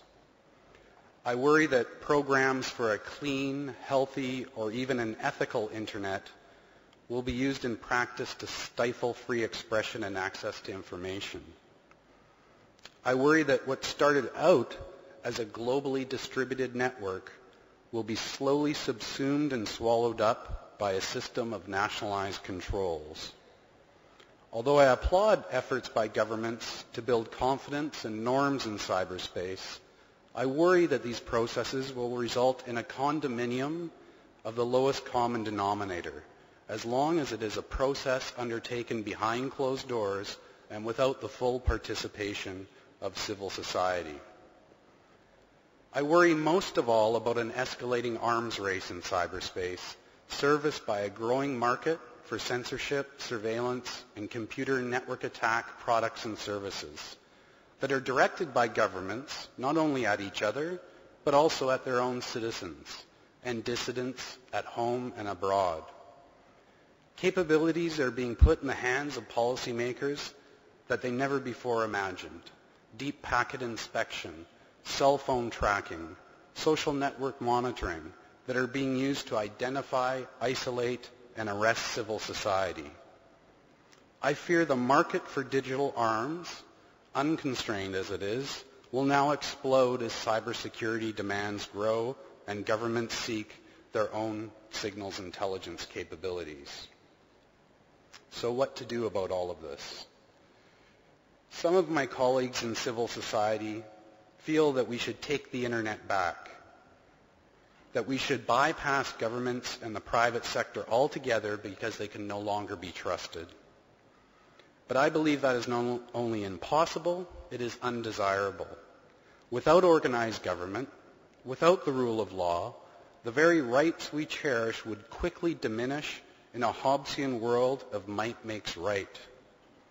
I believe that civil society needs to put forward a security strategy for cyberspace from the starting point of human rights and the rule of law. We have to begin by asking, security for whom and security for what? Part of that must include a rational and open discussion of the role of law enforcement and intelligence agencies in the world of big data and the Internet of Things. At the very time we are turning over our digital lives inside out, entrusting our own thoughts, actions, and intimate communications to private companies, we are delegating power and authority to secure this space to some of the world's most secretive and unaccountable national security agencies. To be clear, law enforcement and intelligence are essential to the protection of commerce, governance, and human rights. But wholesale surveillance without judicial oversight is incompatible with liberal democracy and human rights. We have to give meaning in the real world to the idea of multi-stakeholderism. The term is mouthed so often by those who don't practice what they preach that it has become an empty euphemism that has to change outside of the IGF.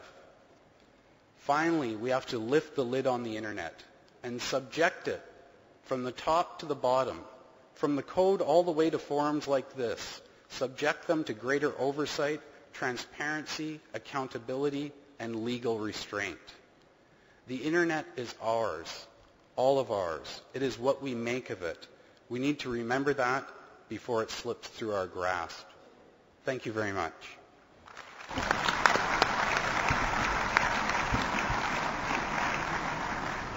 Thank you very much, Mr. Debert, for the interesting contributions. Next, I would like to invite our next panelist, MS Anja Kovacs, the project director of Internet Democracy. And MS Kovacs, the floor is yours. Thank you, Mr. Chairperson. And good morning, Excellencies, ladies and gentlemen, and especially Your Excellency, Mr. Tifatul Sembering, for hosting the meeting and also for allowing me to contribute here and make some remarks from the perspective of people. Not just Internet users, but people in general. There were three aspects of the title for this event that I would like to touch on. The first one is cyber ethics.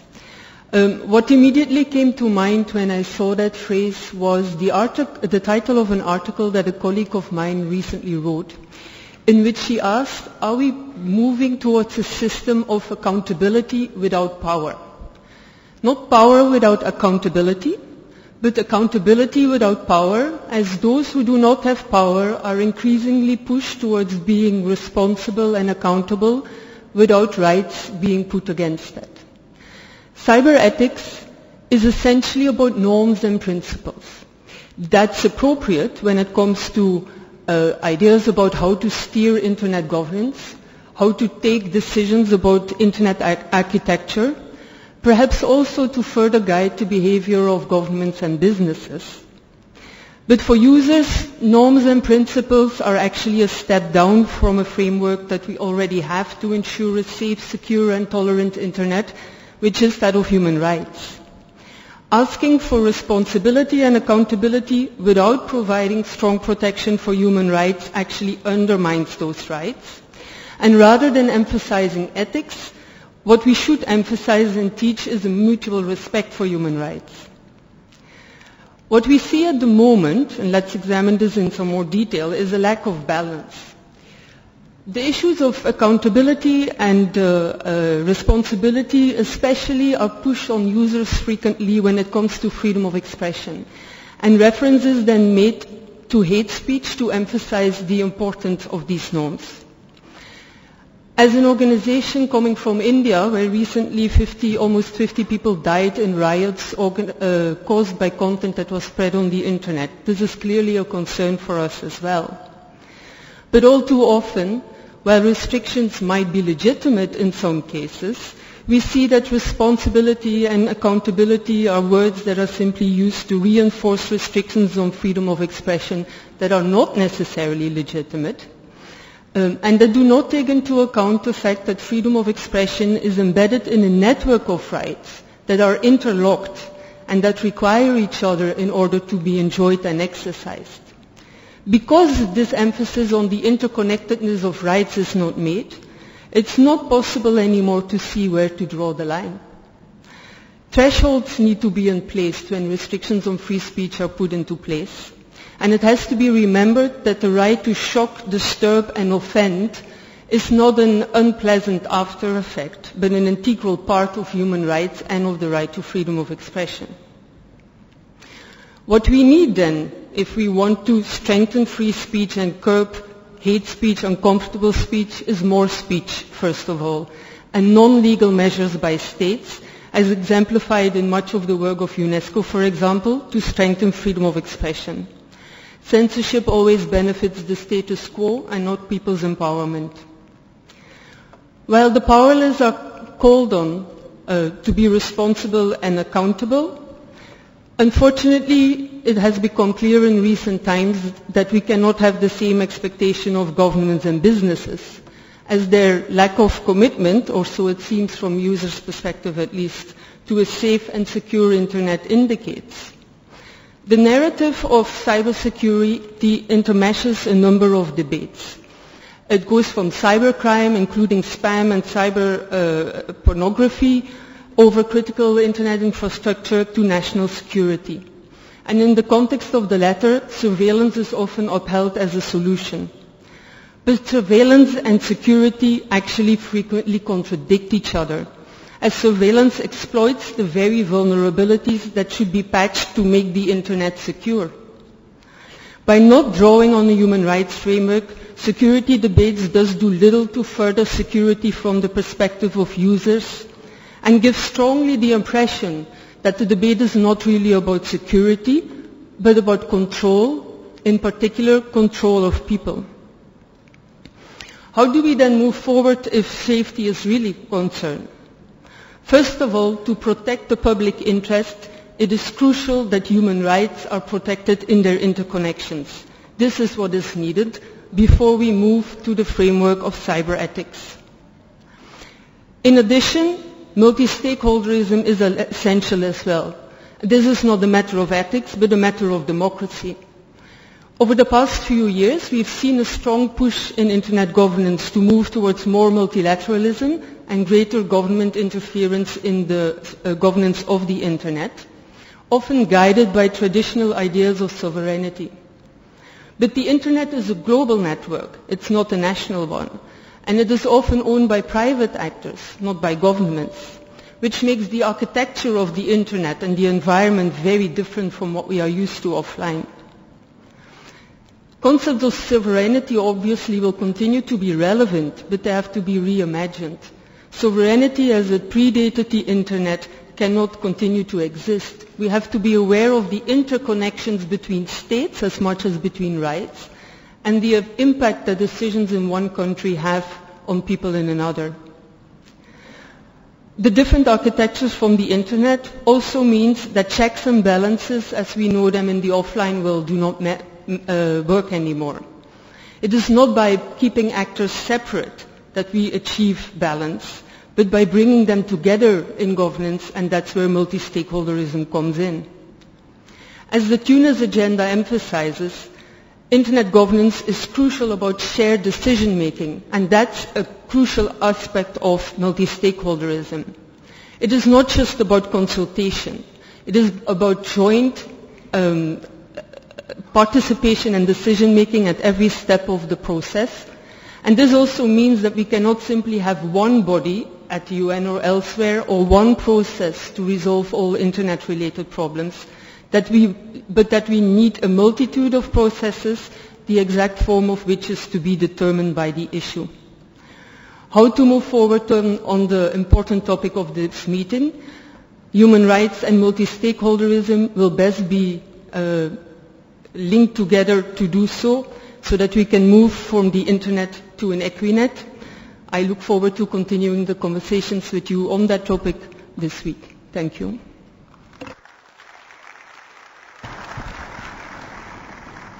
Thank you very much, Ms. Kovacs. Ladies and gentlemen, now we come to the last panelist. And last but not least, I would like to invite Mr. Jovan Kurbalija, Founding Director of Diplo Foundations, to give his contributions. Mr. Jovan, the floor is yours. Selamat pagi.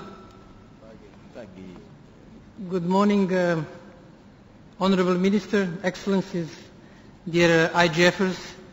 I would like first of all to thank our great host here in Indonesia for an excellent event and for choosing a very appropriate topic, ethics as an underlying theme of our IGF, 8th IGF.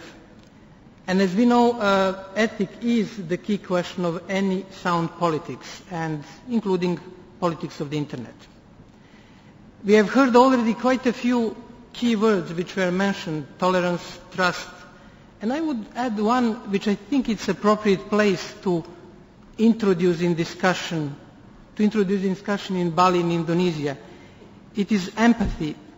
And what I have learned from many friends from Indonesia and from my stay over the last 2 days, it is the world capital of empathy. People can create bonds, they can understand their interlocutors, friends, and in the era where we have a growing deficit of empathy worldwide, we have it all here in Bali and Indonesia, and I hope that this general atmosphere that is around us will also influence our discussion and develop what we may call cyber empathy or e-empathy or something along these lines.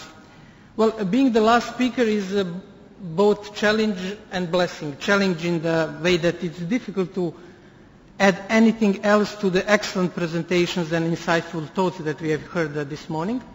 And blessing is that I can, in a way, summarize the main points and highlight a few keywords.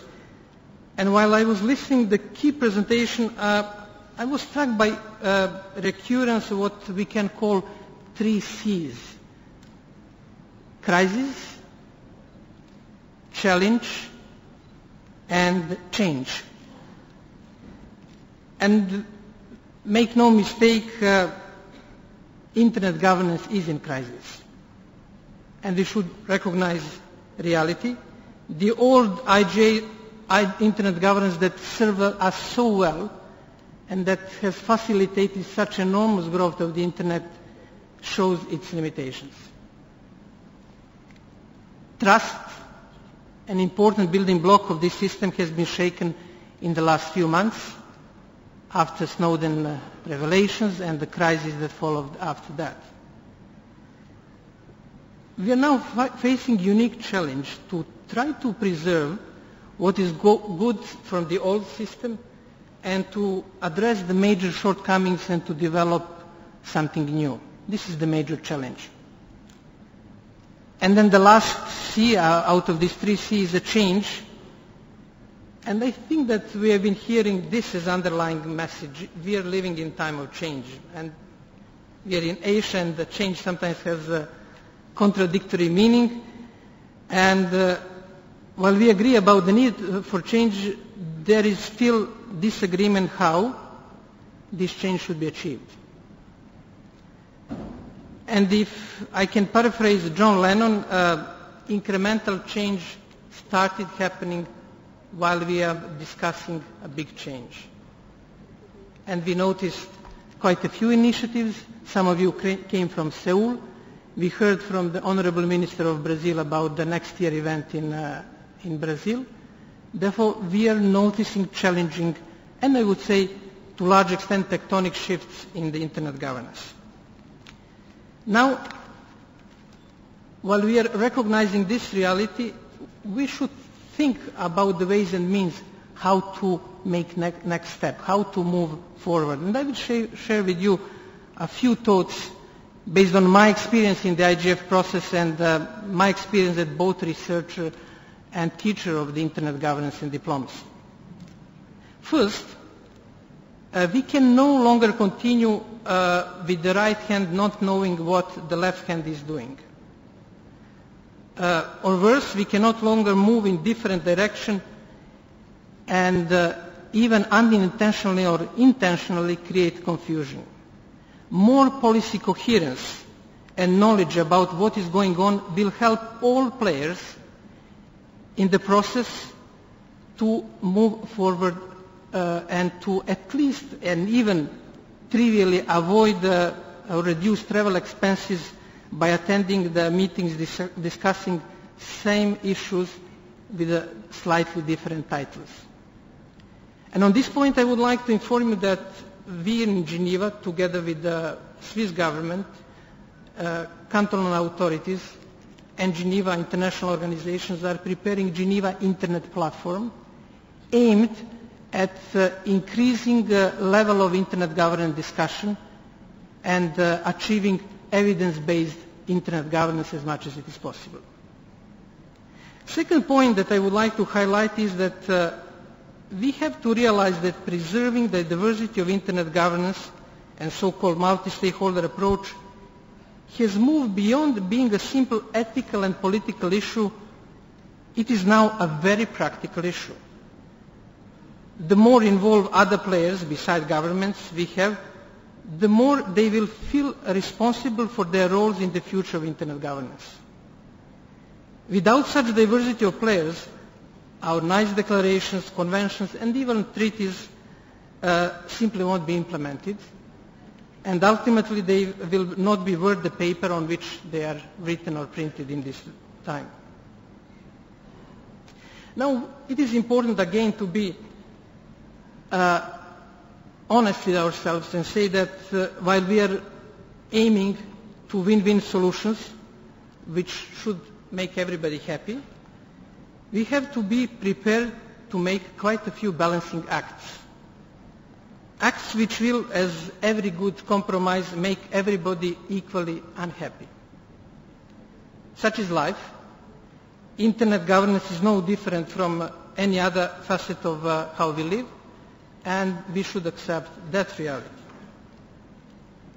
Lastly, we should be also realistic and modest in our expectations. We cannot predict earthquakes or digital earthquakes, but we can prepare to deal with the consequences. And robust, inclusive, responsible Internet governance is the way to prepare for the future digital earthquakes, which will come in one or other form. Ultimately, ladies and gentlemen, as ethics is the theme of our conference, IGF, our work requires also our sense of responsibility. As we know, the more society depends on the internet, the higher the stakes is, and the more responsible we should be. And we should keep this in mind as we navigate through these complex issues and discuss it over the next few days. It will be our practical contribution to this underlying theme of the IGF. And with this, I would like to use a bit of my basic Indonesian, thanks to my friends around, and to tell Terima kasih. Is it correct? Correct. Thank you. Correct.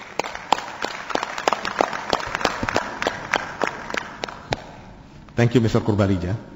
And finally, before we move to the next sessions, I would like to invite one more remarks from the representative of the UN, in this case from the UNESCO, Mr. Janis Katlin, to give his remarks. Mr. Khan, please. Thank you, Mr. Chairman, honourable ministers, distinguished guests, ladies and gentlemen. I would like to start by thanking Indonesian hosts for associating UNESCO to this debate, and I would like to share some thoughts about the ethical dimension of information society as we see it from UNESCO. Many of the spectacular developments and challenges that we are witnessing today, such as remote surgical interventions or surfing the net from the International Space Station, have been made possible by the Internet. In every part of the world, people can access digitized treasures of Balian cultural heritage, centuries-old water palm leaf manuscripts containing precious literary assets, also thanks to Internet. And later today we will have a chance to hear more about this culturally important project during the workshop this afternoon. The effects of the Internet, along the increasing computational power and lower prices of information and communication technologies, technological convergence, and other aspects of scientific progress, have led to emergence of a new paradigm, which is often referred as an information society. UNESCO, as you probably know, however, prefers the term of knowledge societies, as it connotates a vision of ICTs and other technologies that is development-oriented, people-centered, inclusive, and founded on the respect of human rights and universal values. Today, more people than ever before have access to interactive information and communication technologies. New technologies are helping to overcome old barriers and bring societies together. It is changing the way we learn, work, and communicate. It is helping to promote the attainment of such key development goals that are central to human development and empowerment, such literacy, health, and gender equality.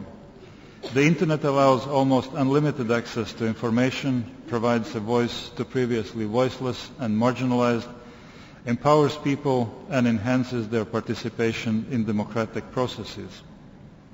We are also witnessing new challenges with regard to freedom of expression and questions of personal and collective identities in the digital world, as well as issues of privacy, security, amongst others. These are all facets of the new landscape that we must navigate as we seek to better understand and manage the complex and ever-changing interfaces of information technology, social transformation, and governance. These concerns transcend borders, ethnicities, social groups, and any of tidy conventional categories that we are accustomed to. UNESCO has been drawing attention to and seeking to work with other stakeholders to develop approaches for dealing with interplay and social consequences of the use of information and communication technologies.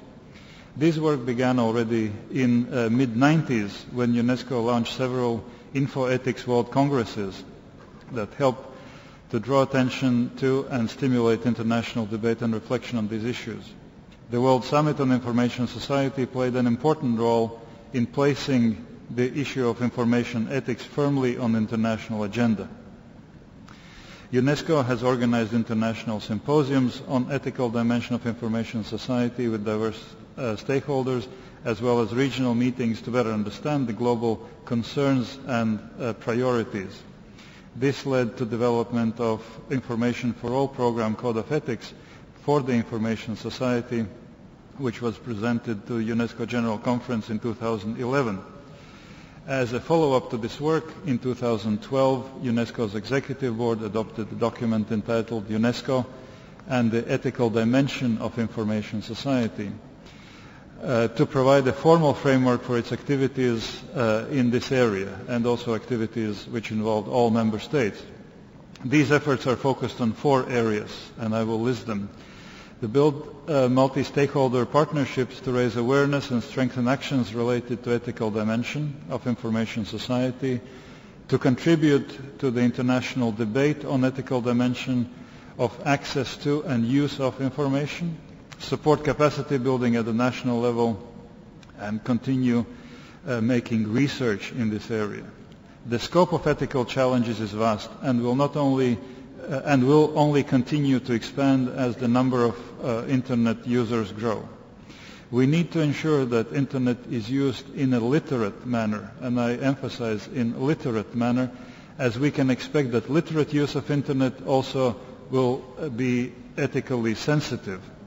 For this reason, particularly media information literacy must be integrated into all formal, non-formal, and lifelong learning programs. This will help to shape attitudes, to provide the necessary skill set, practices, and competencies that ensure that every Internet user is well equipped to fully embrace the benefits and responsibilities of citizenship in the knowledge societies. UNESCO member states will continue to examine complexities surrounding the actual use of Internet. After debating ethical and privacy issues at the last Executive Board meeting just a week ago, the issue has been placed on the agenda of upcoming General Conference of UNESCO in early November. The Secretariat of UNESCO is currently working on the discussion paper that will inform the debate at UNESCO General Conference on the wide range of issues such as freedom of expression, privacy, access to information and knowledge, and ethical considerations.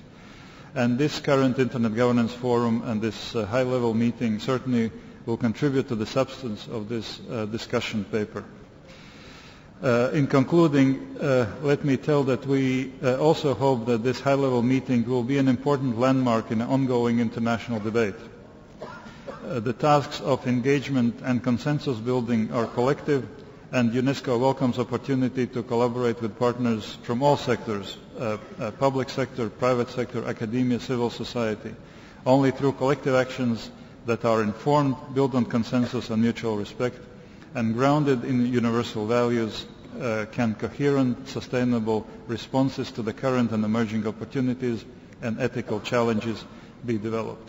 I thank you for your attention.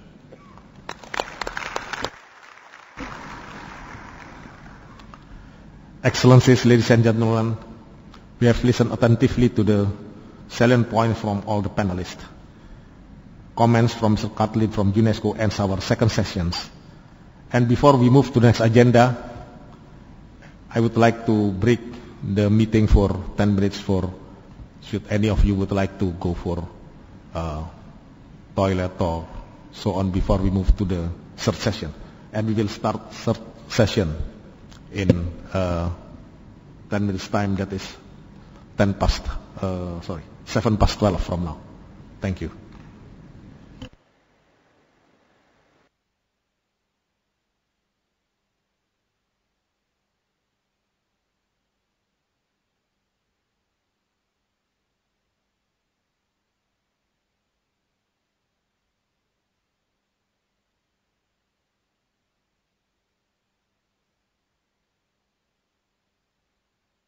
Issue is in terms of legitimacy and relevance as you engage in your discussions is factoring in global public interest.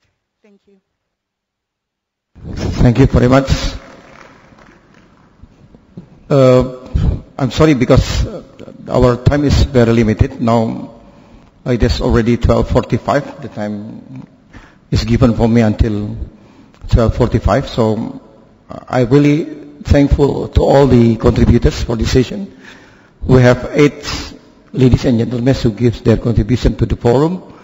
And then I would like to pass again the chairmanship to Dr. Aswin Sasongko. Thank you very much. Thank you, Pak Prof. Muli.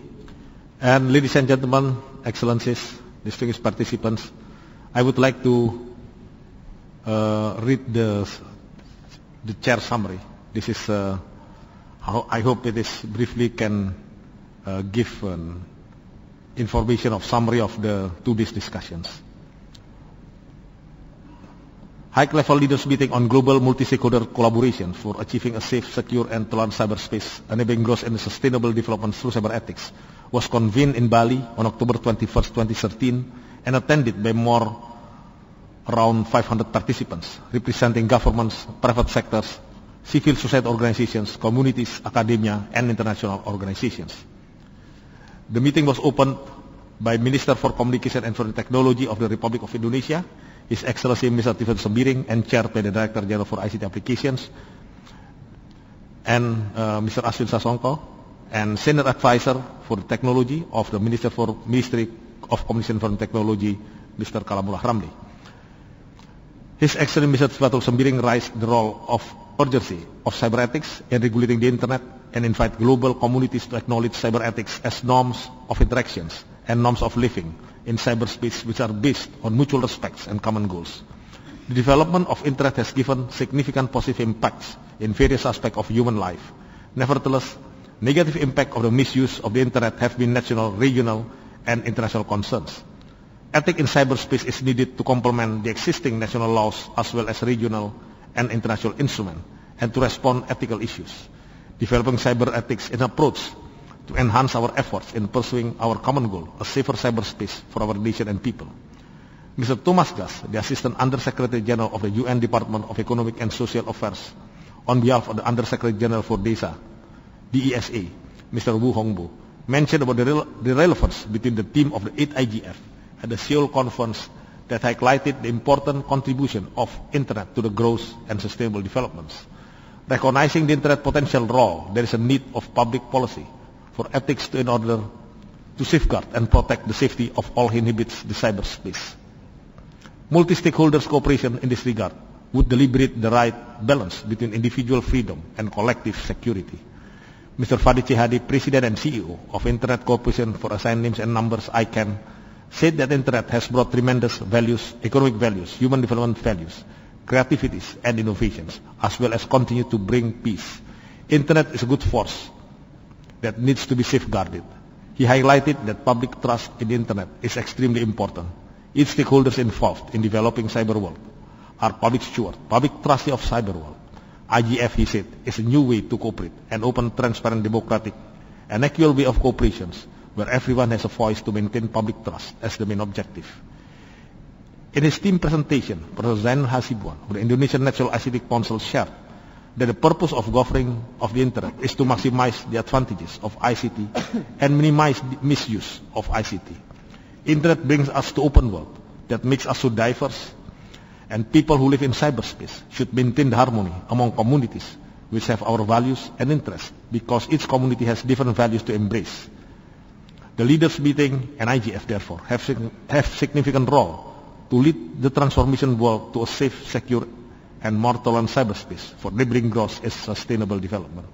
During the panel discussion, 14 panelists representing governments, UK, USA, Brazil, Japan, China, and Azerbaijan, international organizations, UNESCO, private sectors, Google and Telkom Indonesia, internet communities, ISOC, Asia Pacific Network, Information Sector APNIC, and civil society organizations, iCitizen Lab, Internet Democracy, and Diplo Foundations were invited to give comments or inputs concerning the theme of the high-level leaders meeting. Some important points raised by the panelists are: first, Internet has brought economic and social values to develop and bring welfare to communities and the world, empower people and participations. The development of mobile phones also support the increase of the quality use of the Internet as a basis for the social and economic activities. However, there are risks that all of us as global community should anticipate and prevent. Governing cyberspace is a multi-stakeholder responsibility.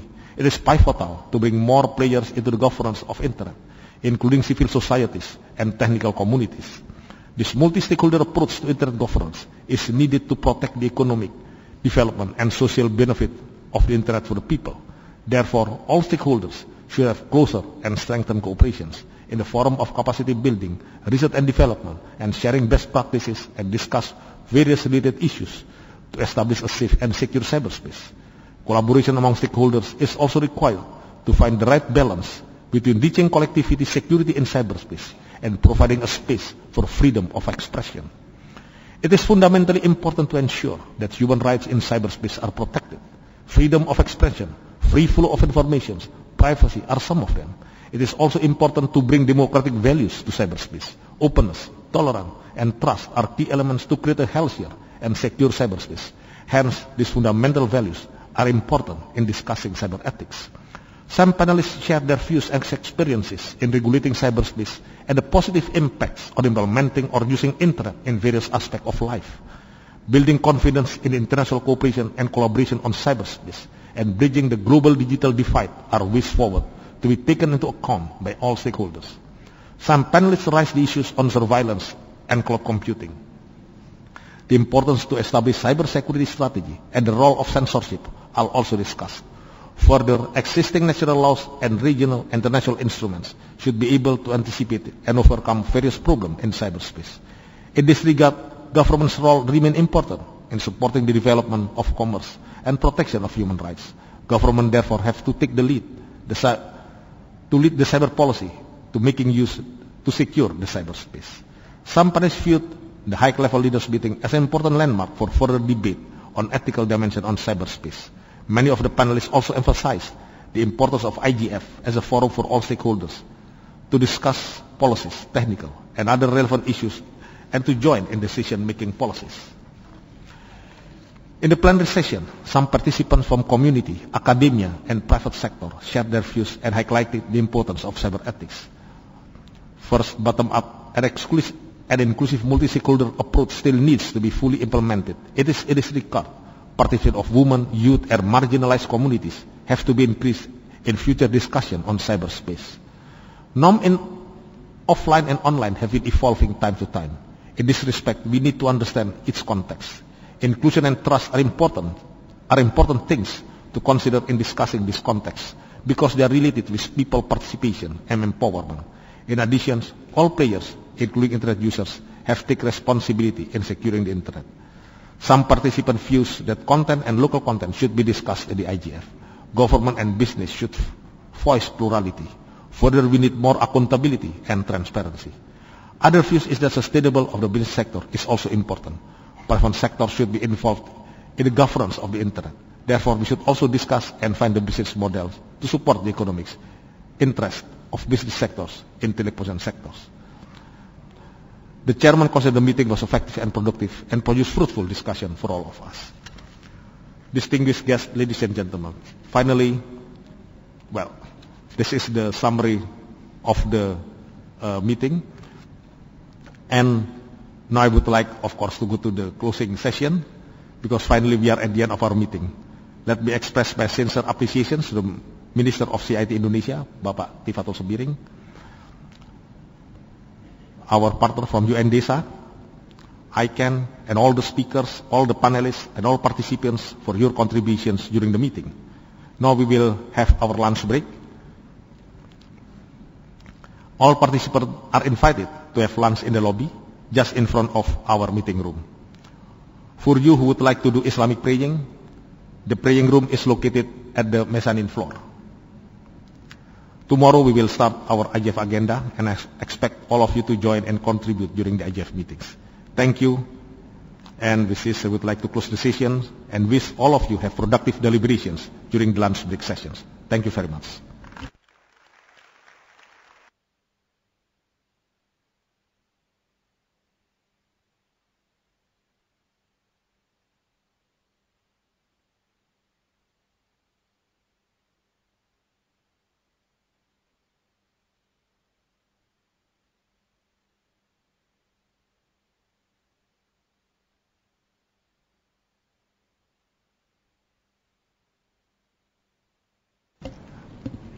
Ladies and gentlemen, sorry, there is more information. For the lunch is prepared in the Jimbaran room area.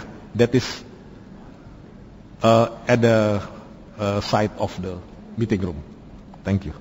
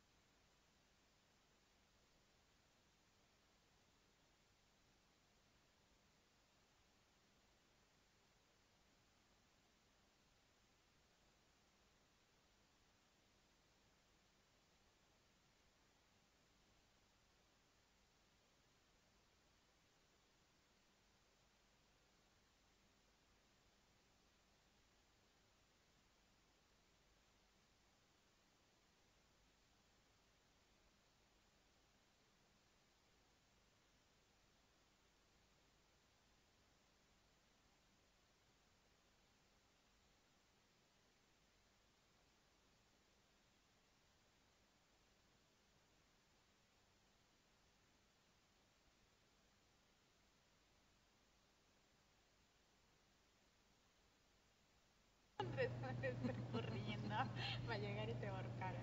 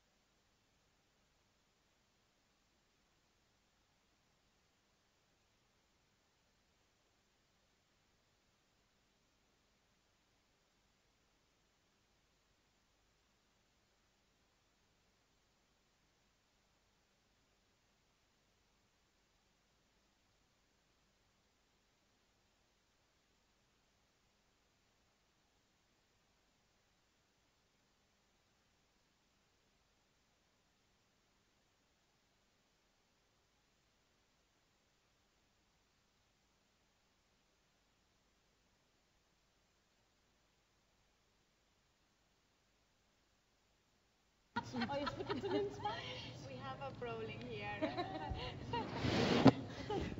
What do we do now? I think maybe invite. Invite the newcomers to this table, to join in the table.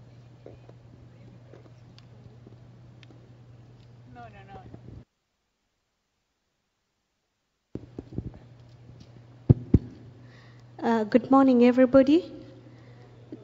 Do we have newcomers? Because this session is meant to be for newcomers.